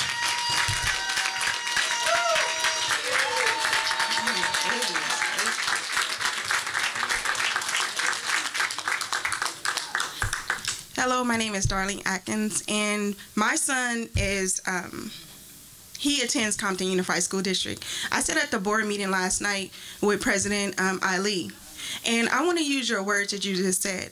I reported to you that my son was bullied by his teacher, and he walked out of his class in emotional distress. And according to your words that you just used up here, he walked out and possibly into the hands of someone who's not properly trained and who do not have the education to handle what he was feeling at that point.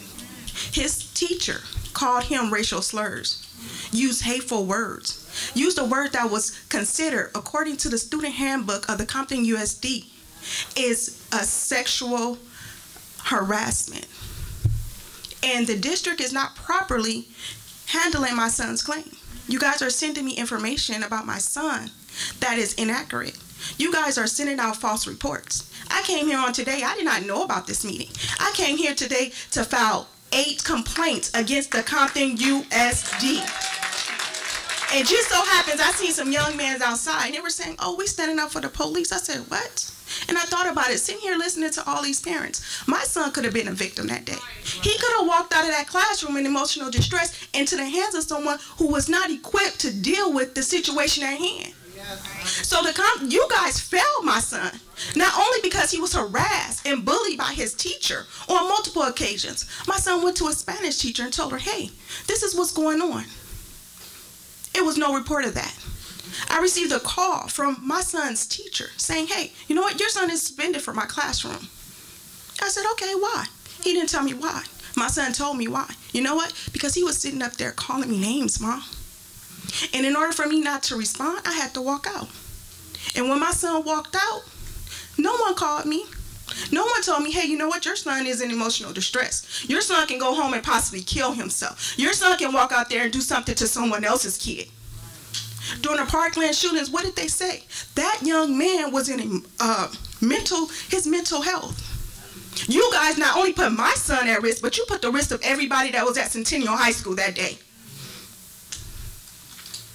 I'm asking you to take your words and be a man and utilize them when you're making a decision on my son's claim at the board meeting where I said at 12 o'clock at night, after 12,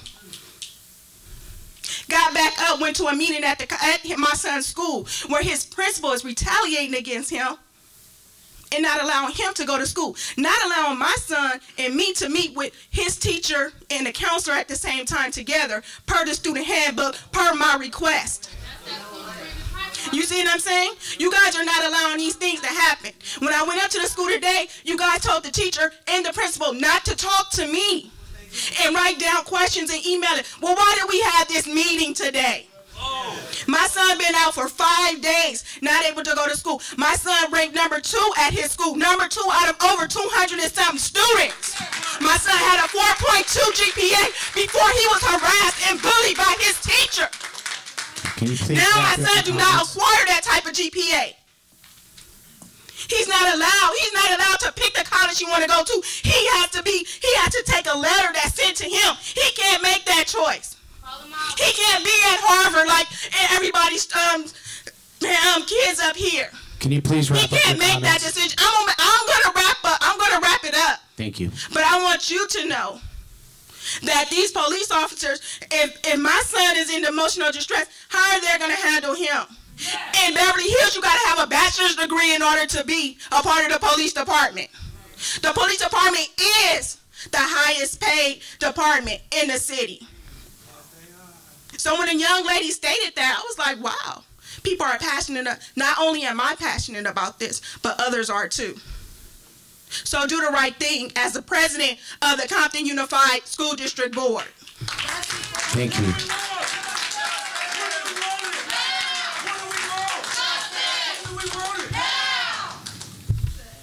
Hello, everybody. I just want to thank everyone and my God first for allowing me to be here to speak my truth. My name is Kimberly Phillips. I'm here from Silicon Valley Debug on behalf of my dead son, Aaron James Phillips, also known as AJ. On August 10, 2015, there was a call for help at my house.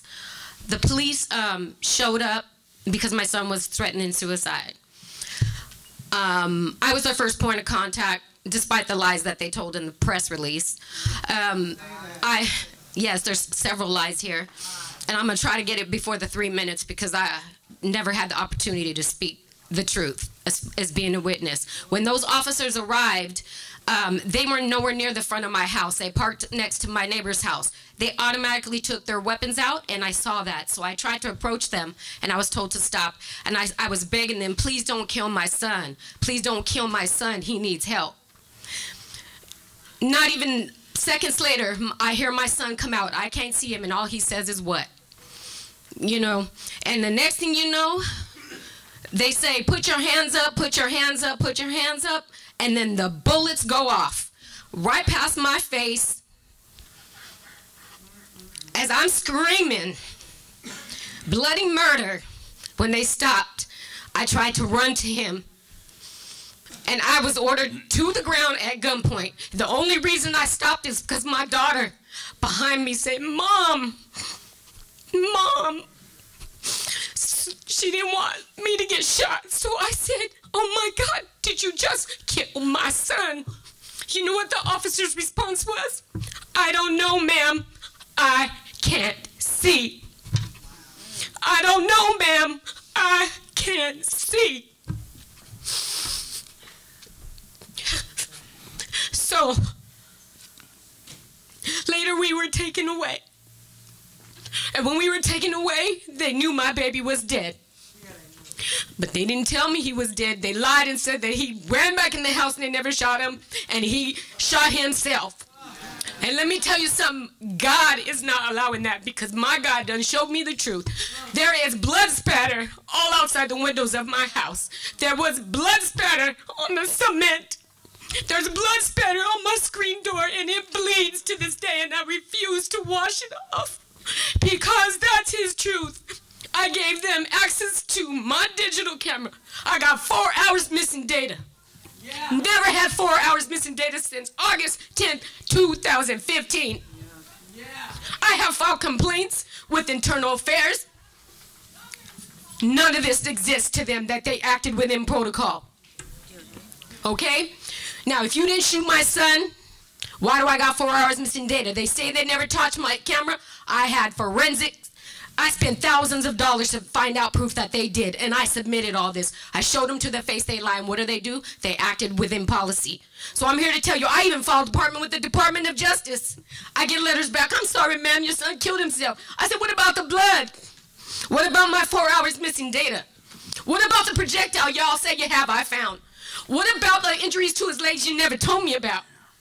I want you to picture this. When I fought so hard to get that police report, I fought hard. Yeah. When I fought so hard to get his autopsy, I was told by Officer Rosa Vega he had one injury to his head, nothing else. I find out he has injuries to the leg, defects on his pants. I was told a dog came in the house, and that's what those are, postmortem dog bites. I'm telling you, no, that's gunshot wounds. And let me tell you something. Picture this, my baby dead with his eyes wide open, pants down, laying there right away while they're cleaning up. And I want to ask you, if this is what the police officer's Bill of Rights does. It allows them to commit murder and clean it up because there's no accountability. I want to know if was they acting within policy while there's on their hands and knees cleaning up my son's blood? Yeah. Deleting footage? Right. Pushing my camera up? Come on now. And if I file complaints with IA, IPA, everywhere, and no one's done nothing for me or my family, where does one go? Y'all sending me the wrong message. Okay, that's why we need to dismantle the officers' Bill of Rights, because this allows them to kill people and then and lie and say it's a suicide. This is corruption at its finest. And when the Department of Justice, I got a restraining order from the FBI even. Okay? The FBI won't even help me. Nobody. So remember my son's name and remember my face. Aaron James Phillips, AJ. I am Aaron James Phillips. So there you go. Y'all murdered my baby.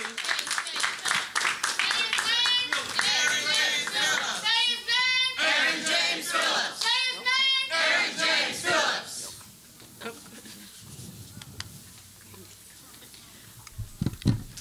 My name is Dina Abello. I'm the wife of James Nate Greer.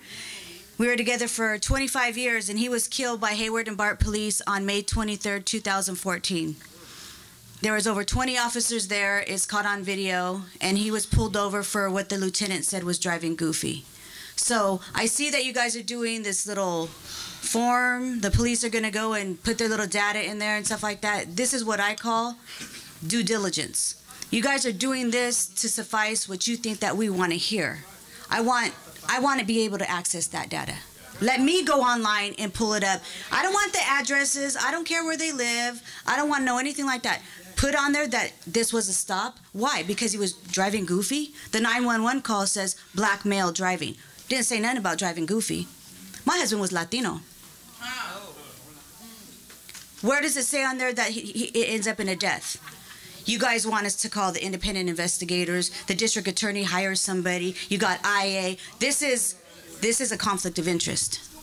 I don't trust those people. They're on the paycheck. They're getting paid. I would not trust them to do it. They've done investigations, and they continue to do investigations. They did with my husband. And in Alameda County, during the time when my husband was killed, he wasn't shot. He was tased. He was choked. He was beaten. He was tased multiple times at the same time by a lieutenant who knows better, in the face, choked. His head was stomped on. A baton was shoved under his throat while his head was being stepped on, and 7 officers sat on his body while they choked him. They said he's turning blue. He's not breathing. They sat there and they watched him die. It's on video. They didn't know that they were being videotaped because BART police had the body camera, not Hayward. When Hayward police walked up to the BART officer, he said, are you recording? The officer said, no, I'm not. And he said, you're flashing red. He says, oh, this is having problems with all day. And he said, cut it off. And it went, shh. 2 other videos pop up. BART officers also had these videos on. They are on the other side, and they're saying his lips are blue. They said, let's see what kind of mood he's in. Put a mood ring on him. I bet you it turns black. They knew he was dying. I watched my husband take his last 3 breaths. They stood there and watched him take his last 3 breaths while they made jokes and they made fun of him. They didn't check his pulse. See, the fire department and the ambulance was right there, ready to go. They wouldn't let him on the scene.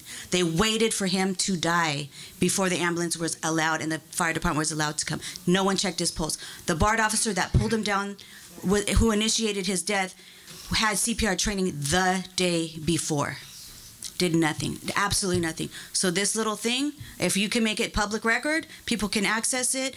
Put on there where if it does say there's an in custody death, it's flagged so that someone can do an investigation, not from the district attorney's office, someone else, someone that we can trust. Then you'll build trust with the community. Then you get your transparency, and then maybe we can talk eye to eye. Thank you. Next speaker, please. Hi, everyone. My name is Sandy Sanchez. Sorry, I'm very emotional. I'm the mother of Anthony Nunez. He was 18. There's a picture of my son. If everybody could please take a look at his picture. He was only 18 years old. On 4th of July, 2016, I received a call. I was out of town that they heard a shot at my house or something, and our house was surrounded by police, and I didn't know what happened, and then we get a call later, about 30 minutes into it, that they shot and killed my son. He had a self-inflicted wound. When I left out of town, my son was happy, healthy, you know, had everything going for him. He got his first job, bought his first car. Like, you know, he was 18. He told me, I'm a man now, Ma. I'm going to do things right. And I was proud of him because he was so naive. It's like he got his first bank card and he went to Burger King to go. And this is how naive he went to Burger King, and he said, "Mom," he called me on his cell phone. I said, "Yeah." He says, "I went to Burger King and I gave him my card and they give it back to me with the receipt." And he goes, "When do I pay?" I said, "You already paid, hon." "Oh, that's sick. That's cool." Like he was so, you know, full of life, excited about his life. What happened on on that day, I'll never know.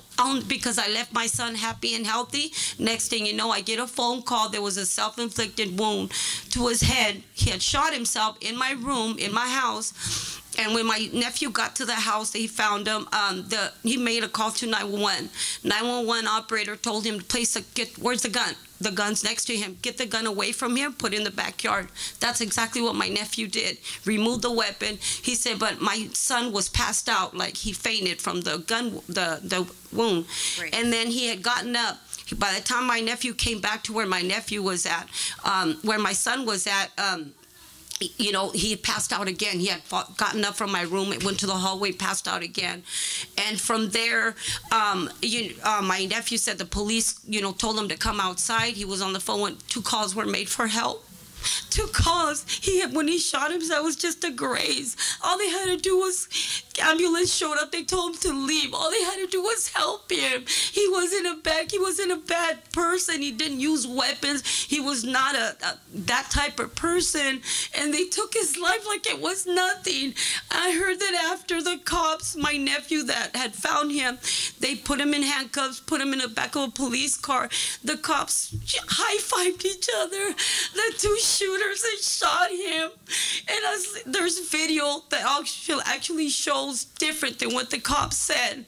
And it proves that everything they said, they lied. My son died on the way to the hospital. This is one of the things. When he got to the hospital, he was dead. My son was killed at 4:51 p.m. on 4th of July, 2016. And his body, they left his body in front of my house till 2 o'clock in the morning. Why do they do that? Why leave my son's body out? All my neighbors could see it. All my neighbors were telling us, Sandy, your son never had a gun. They shot him in cold blood. Get an attorney, do something, because they killed him in cold blood. This is a problem. I mean, please help us. I mean, how can cops be so perfect? How can they not do wrong? Why keep covering up? If you made a mistake, own up to it. If I take a red light, if I take a red light, I gotta go to court for that, or I get arrested. I have to own up to my actions, for my mistakes. Why are these police officers getting away with murder every single day and nobody's doing anything? Even there's no such thing as a good cop. Because if there's a good cop, then that good cop should say something to the bad cop that's doing wrong, that's arresting somebody or harassing somebody. But it doesn't happen. They cover their own asses. They don't care about our families. They don't care. And I mean, please, support our families. There's so many of us, and it's happening every day. We don't want our group to grow anymore. Thank you. Thank you. Next speaker, please.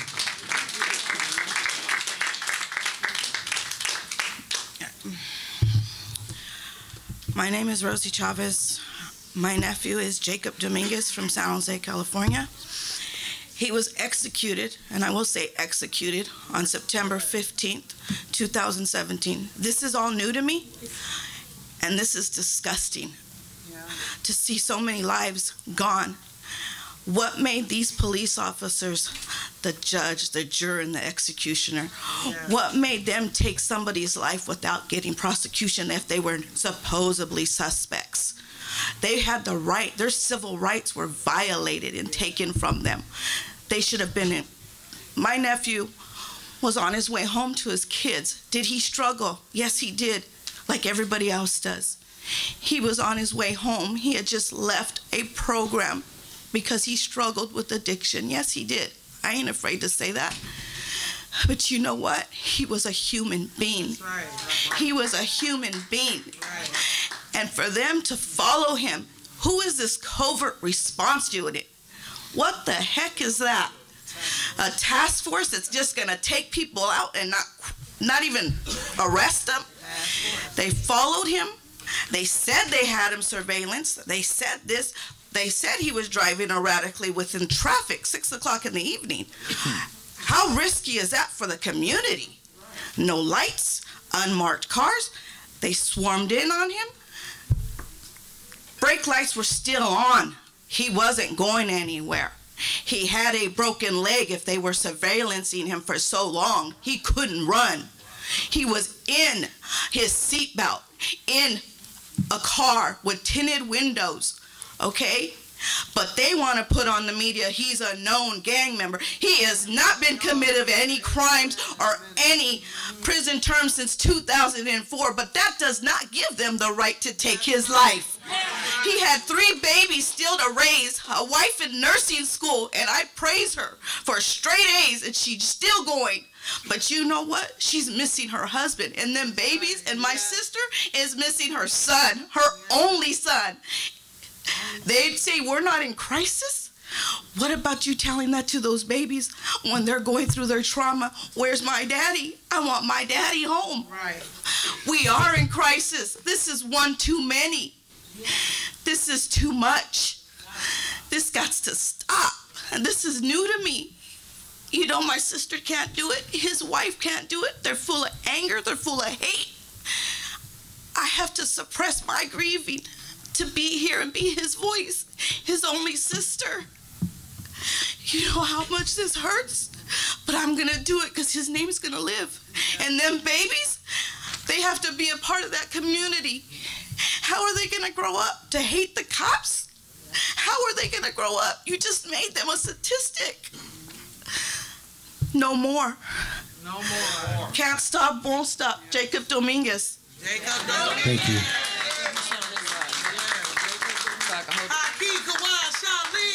Hakikawa Mukuk Shalim. Hakikawa Shalim. Hakikawa Mukuk Shalim. My name is Yolanda Banks Reed. I'm the mother of Shalim Oshai Tindo that was murdered January the 3rd, 2018, West Oakland, BART Station, by Officer Joseph Matu, running out of the BART station. Handgun drawn, where?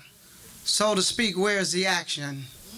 He see my son in a scuffle with another person. They're fighting, they're struggling. The officer run towards him. Hands up, hands up, hands up. Shoot him in the back 3 times while he raising unarmed hands. As he went down to the floor, he still said, hands up. He had already been shot 3 times. Yes. His hands were still going up. Yes, they were. You know, when I look in here and I'm trying to identify each of you and where's your minds? What type of mind is it? Highly human. See, my son is gone now, but his spirit is still alive. Yes, it is. But when I look to the left and I look to the right and I look straight forward and I see your emblem for the Attorney General, she's blind. Yes, she is. She's blind. You say that there's weight, there's balance, but there's not. You accuse and you excuse. Yeah. You talk about transparency. Where is it? Where is it? Yes. I don't see it. We don't see it. They don't see it. And you don't see it yourself. Life tragically taken. Every day it continues to happen. You know, each of you been giving unmerited favor, grace, hope, justice, and faith. Each of those are girl-given names. That femininity principle that carried life and life more abundantly. That carried life in her womb. She nurtured, she breastfeeds, she have gave birth to each of you. Yes. And she is disrespected every day when her children are murdered. Yes. You tell me it's a better life. He's in a better place. What better place for him to be? Yes. It's with his children that he leaves behind. Yes. His mother, his family, his Hebrew culture community. Yes. You know, when I look at each of you, they say church and state is separate. It say faith without works are dead. Yes. And you can show me the data all day long. And if it's good, we will see the results. Yes. If not, we will see the results. Yes. You talk about police reform. If the heart is not reformed, because it says the heart is terribly wicked, but who can know it? Yahweh Elohim, some commonly say God. Come on. they can know it. You can know it because you can see their actions and their deeds. When life is taken, life is continued to be taken. What are you going to do about it? I doubt anything. Yes. But it's up to the people. Yes. It's up to the people to do something about it for their children. How long do you think we're going to continue to take it? Yeah. We've been the original Hebrews. See, we don't accuse and excuse. No. As they say with the Jews and the Gentiles, they accuse and they excuse all day long, and we see it happening in the judicial system. Nancy O'Malley, we have an appointment April the 2nd to go see Nancy O'Malley. And we're going to go in and we're going to talk to her and ask her, are you going to hold this police and the police accountable? Are we going to see transparency? Right. You know, because each of you are judged right now. Yeah. And that boy, I say a boy because a mature man and a mature policeman would assess the situation before shooting and killing my son. And it happened over and over again. But he's already been judged. He's been judged and he's been convicted in my heart and my soul. He's already been judged. Now I'm waiting for the earthly people to do their part. Can you please wrap up your comments? I thank Yahweh Elohim for giving my son life and life more abundantly. And each of you mothers that have given birth to your children, that you have breastfed, that you have nurtured. The mother soul cell fundamental principle. Mothers fight back. It's so and it is done. Thank you.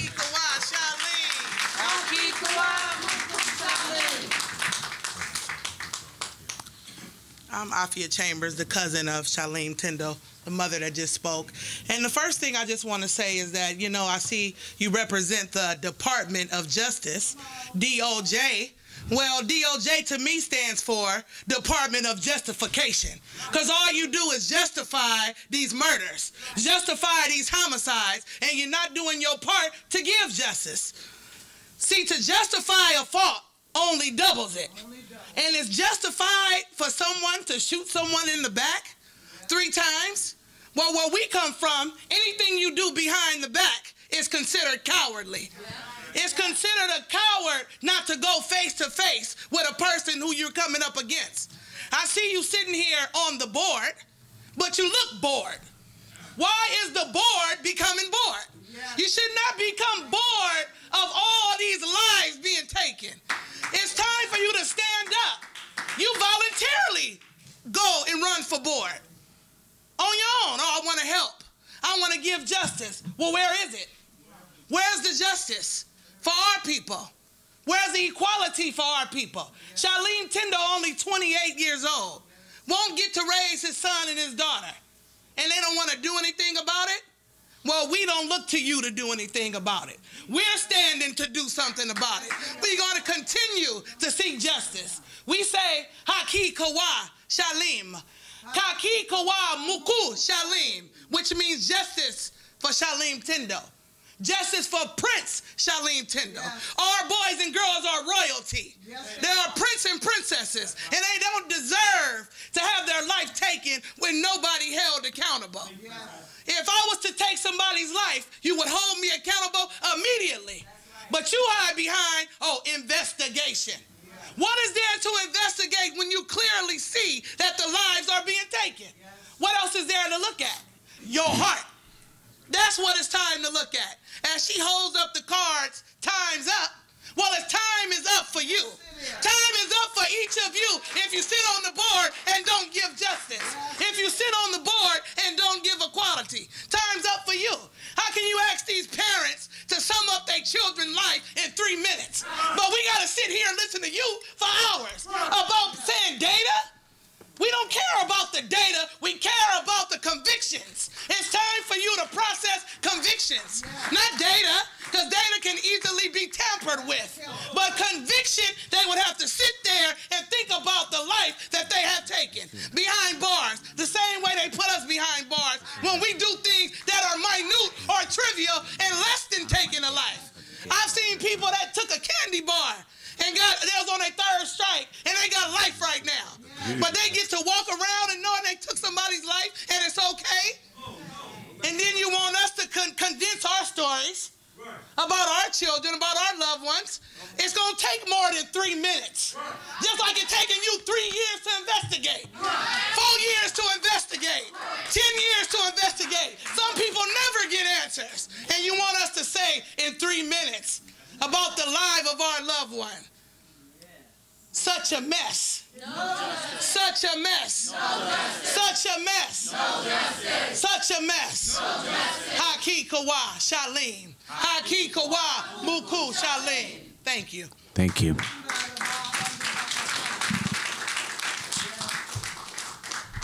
My name is Aaron Foster.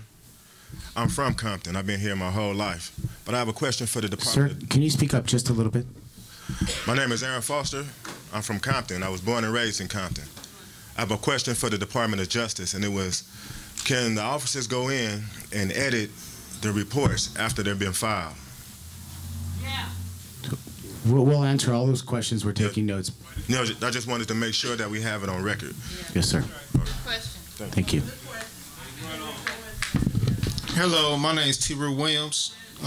Black Lives Matter, YJC, LA Can. You know, I'm lucky to be alive, you know. I know some of y'all probably never heard my story, probably some of you have. Testify. That's right. You know, the government, DOJ, Department of, if you want to call it justification, because that's exactly what it was, AI, police accountability, that's what you are really here for. Defund the police. I want the police abolished. I don't want the police in, it shouldn't be in no schoolhouse. That should be out. Anything security. Give police, take the guns for sure. They shouldn't have a gun. If they so upright and all this, they shouldn't even have a gun. So I'll look at this. Let me see what I wrote down here. Oh, how much data do you need? Of course. We know that people are getting killed constantly, every day. And we know it takes years for them to do this investigation, that we know that these people getting killed, and we know it's unjustified. But y'all steady letting these cops get away with it. In California especially, LA especially. How many thousands of cops killed people? Thousands, I know it's thousands. Because I think back in 2006 it was over 1,000. You know, that's when they was really killing people. That's when I got shot, right? So yeah, we know we got all this data, and we know that none of the police go to jail. They never get convicted either. Never. So how much data do you need? How much statistics do y'all need to actually do something? How much do y'all need to compile together? How many decades, how many years of information do you need to do your job? I just see it as incompetence. And I think a lot of y'all are incompetent. I see a lot of y'all shouldn't even have a job. Give it to somebody else. You're incompetent. You shouldn't have a job. The police, you're incompetent. Get out the office. Whatever you're doing, you're not doing it right. That's my message. Get out of there. Okay? What else we hear? Oh, the DA doesn't do nothing. The DA, the Attorney General. Oh, who is this talking about? What? He said the Internal Affairs. They all get the same check from the same person. The same people are paying. The name is on the check. It says the same thing. There's the school board, the police department. Then you keep going down the line. They all getting paid by the same person. So guess what? They're all gonna be obedient to whoever's signing the check. Let the people sign the check and see what happens. Let the people sign the check. That's what I say. Let us, the people, sign the check and see what happens. I say stop police murder. And when are we going to actually convict cops? That's another big question I have. When are we actually going to convict cops? Because we got all the statistics, we got all the data, you got it all compiled up, and you still ain't doing nothing. It's incompetence.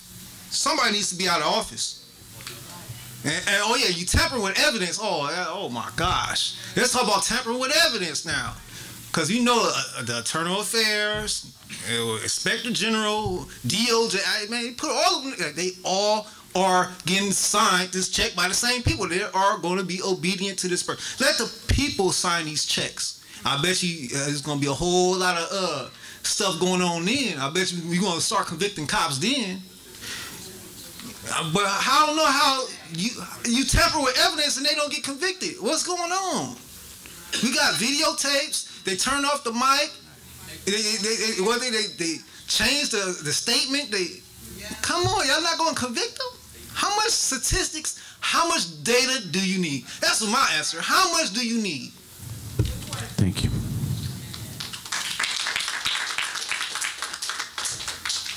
My name is Ann Burdett. I'm with ICO, part of PICO. Thank you for the opportunity to speak today. I am so humbled by what has come before that what I have written down here seems irrelevant, but I'll say it anyway. I spent 25 years in teaching, and I watched as the teaching profession became more accountable and more accountable, to the point that I saw teachers who had not fulfilled their continuing education requirements get letters sent home to the parents to say they were not highly qualified. Test scores became the benchmark for how well a teacher was doing his or her job in the school. And I say, okay, because I'm a public servant. And public service requires scrutiny, and it requires transparency, and it requires trust. And so I bow to that. But what I'm wondering today, why don't these same criteria of transparency and trust apply to our officers in the police department? Gathering this stop data about racial and identity profiling is important, but what action does it yield? You can train a whole department, and it isn't going to make a darn bit of difference until you identify the bad actors on the force who are committing these offenses.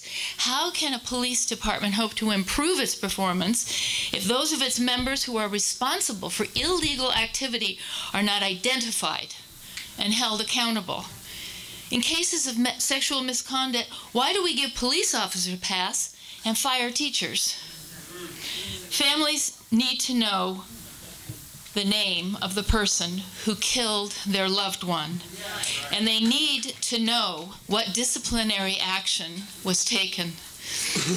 Every single profession has some means by which its practitioners have their feet held to the fire. Lawyers get disbarred, teachers get fired, doctors face malpractice suits, even small businesses have Yelp reviews from their customers. Transparency yields corrective action.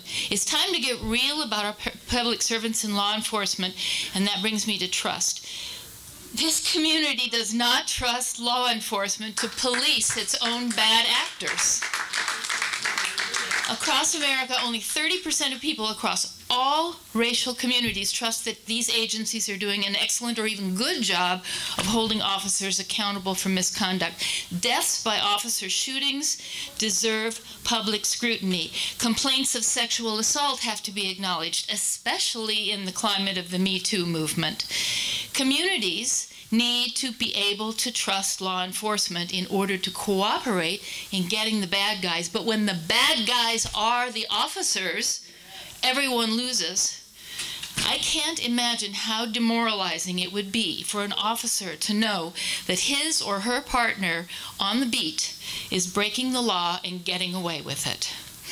So we demand legislation that says that the actions of public servants are just that, public information. Perhaps transparency and trust can be restored in the California law enforcement and in community, but we urge that the RIPA board take the necessary steps to support the kind of legislation that brings transparency and trust back to our community. Thank you. Thank you. Buenas tardes, mi nombre es María Antonio. Yo vengo a apoyar a las mujeres que perdieron a sus hijos. Soy madre de de 2 hombres y mi hijo me lo deportaron. Creo que es más triste cuando ya no están con uno, es más fuerte. Pero vengo a apoyarlas donde quiera que estén, en migración y con ustedes. Good afternoon. My name is Maria Antonio with ICO, and I'm here in support of the moms that have lost their sons. I personally have 3, one of which was deported, but I I know that your pain is deeper. Tengo un hijo aquí de 28 años que también, al igual que todos los jóvenes, corren peligro en la calle porque no sabemos si cuidarnos de la policía o cuidarnos de deportación. Como mi hijo está trabajando, pedirle a Dios que llegue bien a casa. I have a son here who is 24, and he always is careful from the police, and she always prays that the police don't call him because they will handle him to immigration afterwards. Todos nosotros estamos aquí para que pedirle a la policía que, así como nosotros los apoyamos, que nos apoyen. En el 2008 se metieron a mi casa y quisieron matarme. Yo cooperé con la policía y gracias a Dios no pasó nada. Pero así como nosotros cooperamos, también que la policía coopere con nosotros. She wants the police to collaborate. In 2008, they went to her house and they wanted to kill her, almost kill her, but she collaborated. So she's in constant fear, and she wants to hold them accountable.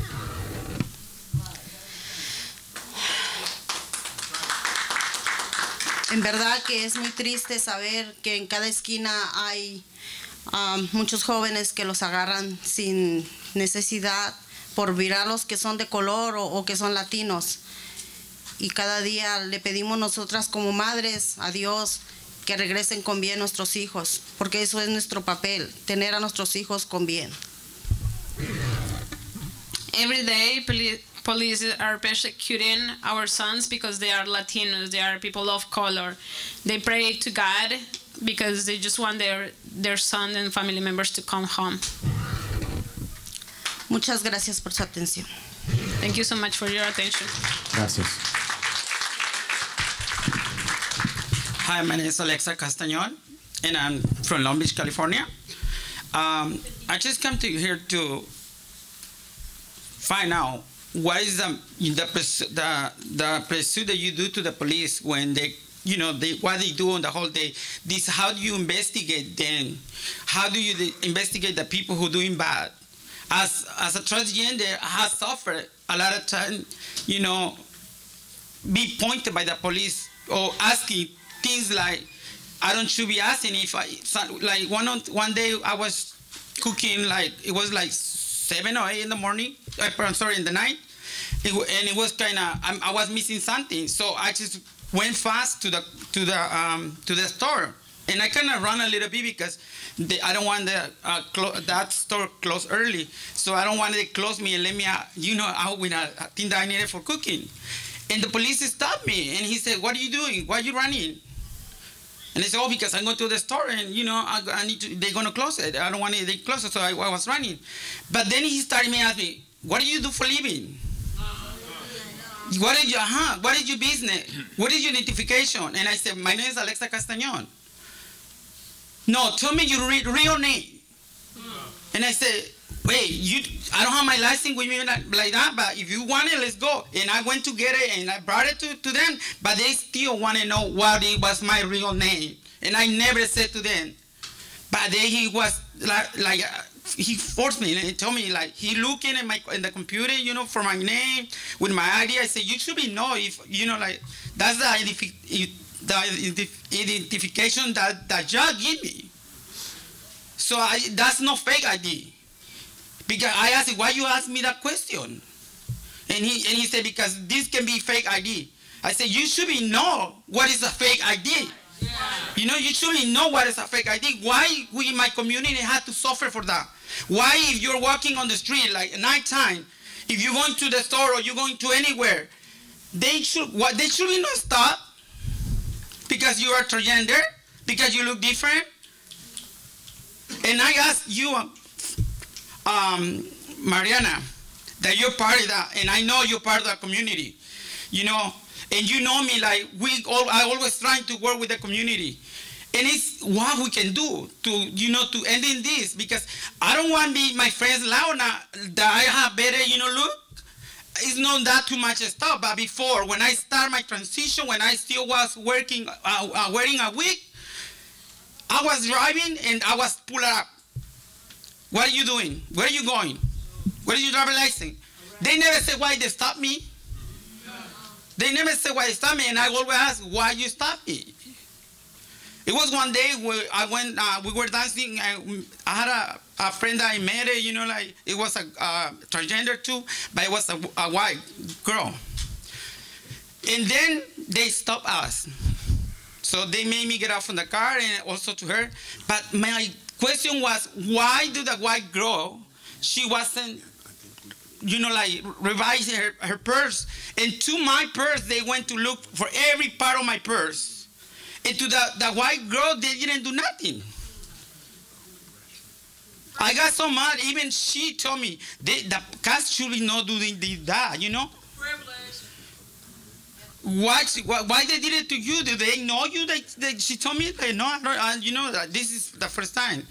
But it's hard. Sometimes, for me, it's hard to walk on the, like, if, another occasion that happened in Long Beach too, is one day I left my key inside my house, and I wasn't able to get inside. I had to walk because my brother, he lived like few blocks. I had to walk on the street, on Long Beach Boulevard. And another police stopped me too, and he said, what are you doing here? And I explained here, like, are you sure? Can you please wrap it up? Yeah. Thank you. And then he was like, follow me to see where he going. You know, like, he didn't, you know, like, go away. I still continue walking, and I don't know why we had to suffer that, you know? It's kind of hard. We are like ready, you know, come back treated for the community, from the community, even sometimes for our family. And to be, you know, afraid to come if I, you know, like many girls, if somebody got robbed them, they're afraid to call the police because the police gonna come and ask, what do you do for living? Why you did, you know, like start asking questions that they don't supposed to be go with that, right? Now, if I'm a victim, why should you call me asking question me? You should be ask question about the person who did to me something, you know? So I'm here to fight with them. And also like to the mothers that they lost their kid. Thank you. Just a little bit of a procedural here. We estimate there's at least 14 more people behind. We're going to allow one more speaker, and then we're going to take a 15-minute break. Go on with the agenda. As you see in the agenda, there is another public comment period at the end. What I do ask is be respectful. Look in front of you and behind you, those who are remaining to speak, and that you allow that same order to go at the second comment period so everyone gets a fair opportunity to speak in the position that they're waiting for. So let's just have one more public speaker, and we're going to take a break after that. Thank you, ma'am. My name is Antoinette. I'm the sister of Angel Ramos, who was killed by Officer Zachary Jacobson in Vallejo, California. I just want to touch on a few issues. One, Lori brought up the issue of the children being traumatized. And in the autopsy report, we just received, after being denied the autopsy report over 3 times, we finally received it. And it says in the report that they contacted my mom after my brother was killed, but that was a lie. It was my 9-year-old nephew that had to call my mom. It was my 9-year-old nephew that had to be brave and call me while I was out here in school and text me and say, Titi, I need you to call me because the police just killed Angel. My 9-year-old nephew, my brother was killed on the back porch. We have a front door. They had the option to take my nephew through the front door. Instead, they made him walk over my brother's body not once but twice. I was visiting back home this summer. It was around 4th of July, and we don't really think much of it. Fireworks are going off. But I remember my nephew, he woke up out of bed and he peed the bed, and he was already about 10 years old, like a year later. Not even 10, so he was still 9. And he couldn't think, like, why did I pee the bed? He was so embarrassed. Why did I pee the bed? Why did I pee the bed? But it didn't trigger that just 5 minutes before he woke up out of his sleep from peeing the bed as those fireworks just went off. And so we talked about earlier of the PTSD that we're facing, and what y'all officers don't understand. And I just find it funny that you're the commentator over how much time we have left. It just kind of I just find it funny how y'all also decide to make those decisions for our lives of how much time we have left. And so the audacity of y'all to sit here, like she said, to sit here and hold up signs that say time's up, y'all can shove that up y'all ass, honestly. Because y'all didn't sit here and give us an option of when we wanted our time to be up, or y'all didn't give my brother an option when his time was up. Y'all took that from him. I'm standing up here on behalf of my mom as well, because she can't be here. But y'all don't understand the trauma that y'all caused. Y'all take away one life, but y'all destroy families. My spirit is never going to be the same. My heart is never going to be the same. My soul is broken. My heart is broken forever. And so what y'all don't understand is that just because you take this one body physically, you have left us. You've left us here broken, like. You left us here broken spiritually, mentally. I've had to been into mental facilities because of the trauma and the depression that I'm facing over this situation. Y'all just, I don't know, y'all just don't get it until it's one of y'all.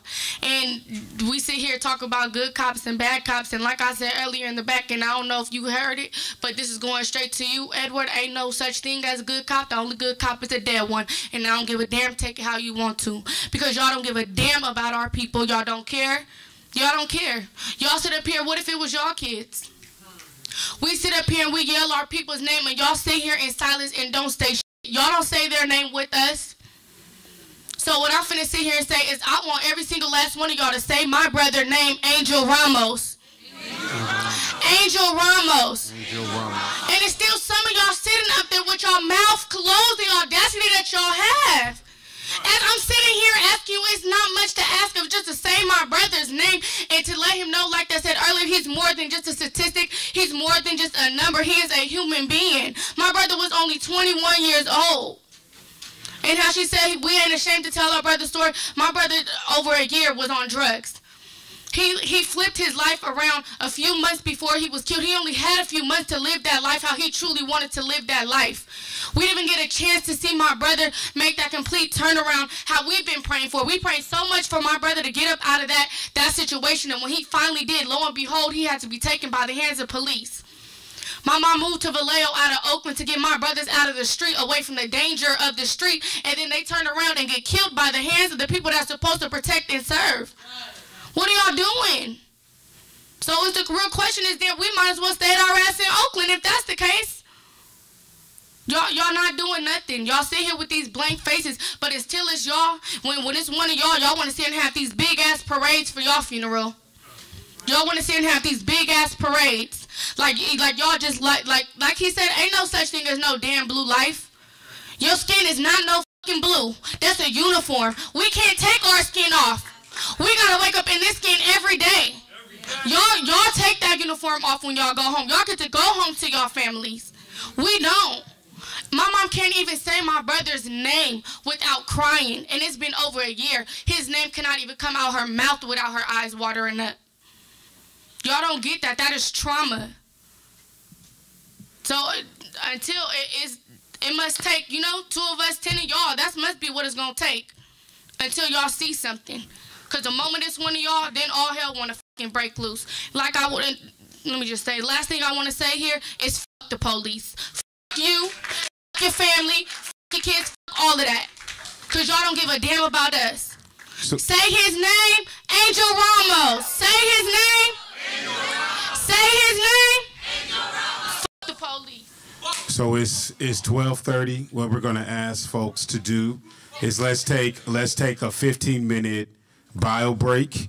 We're gonna come back and we're gonna do some board discussion, open it back up for the folks in public comment, and then finish with selecting the new board chair. 15 minutes outside. I believe there are refreshments.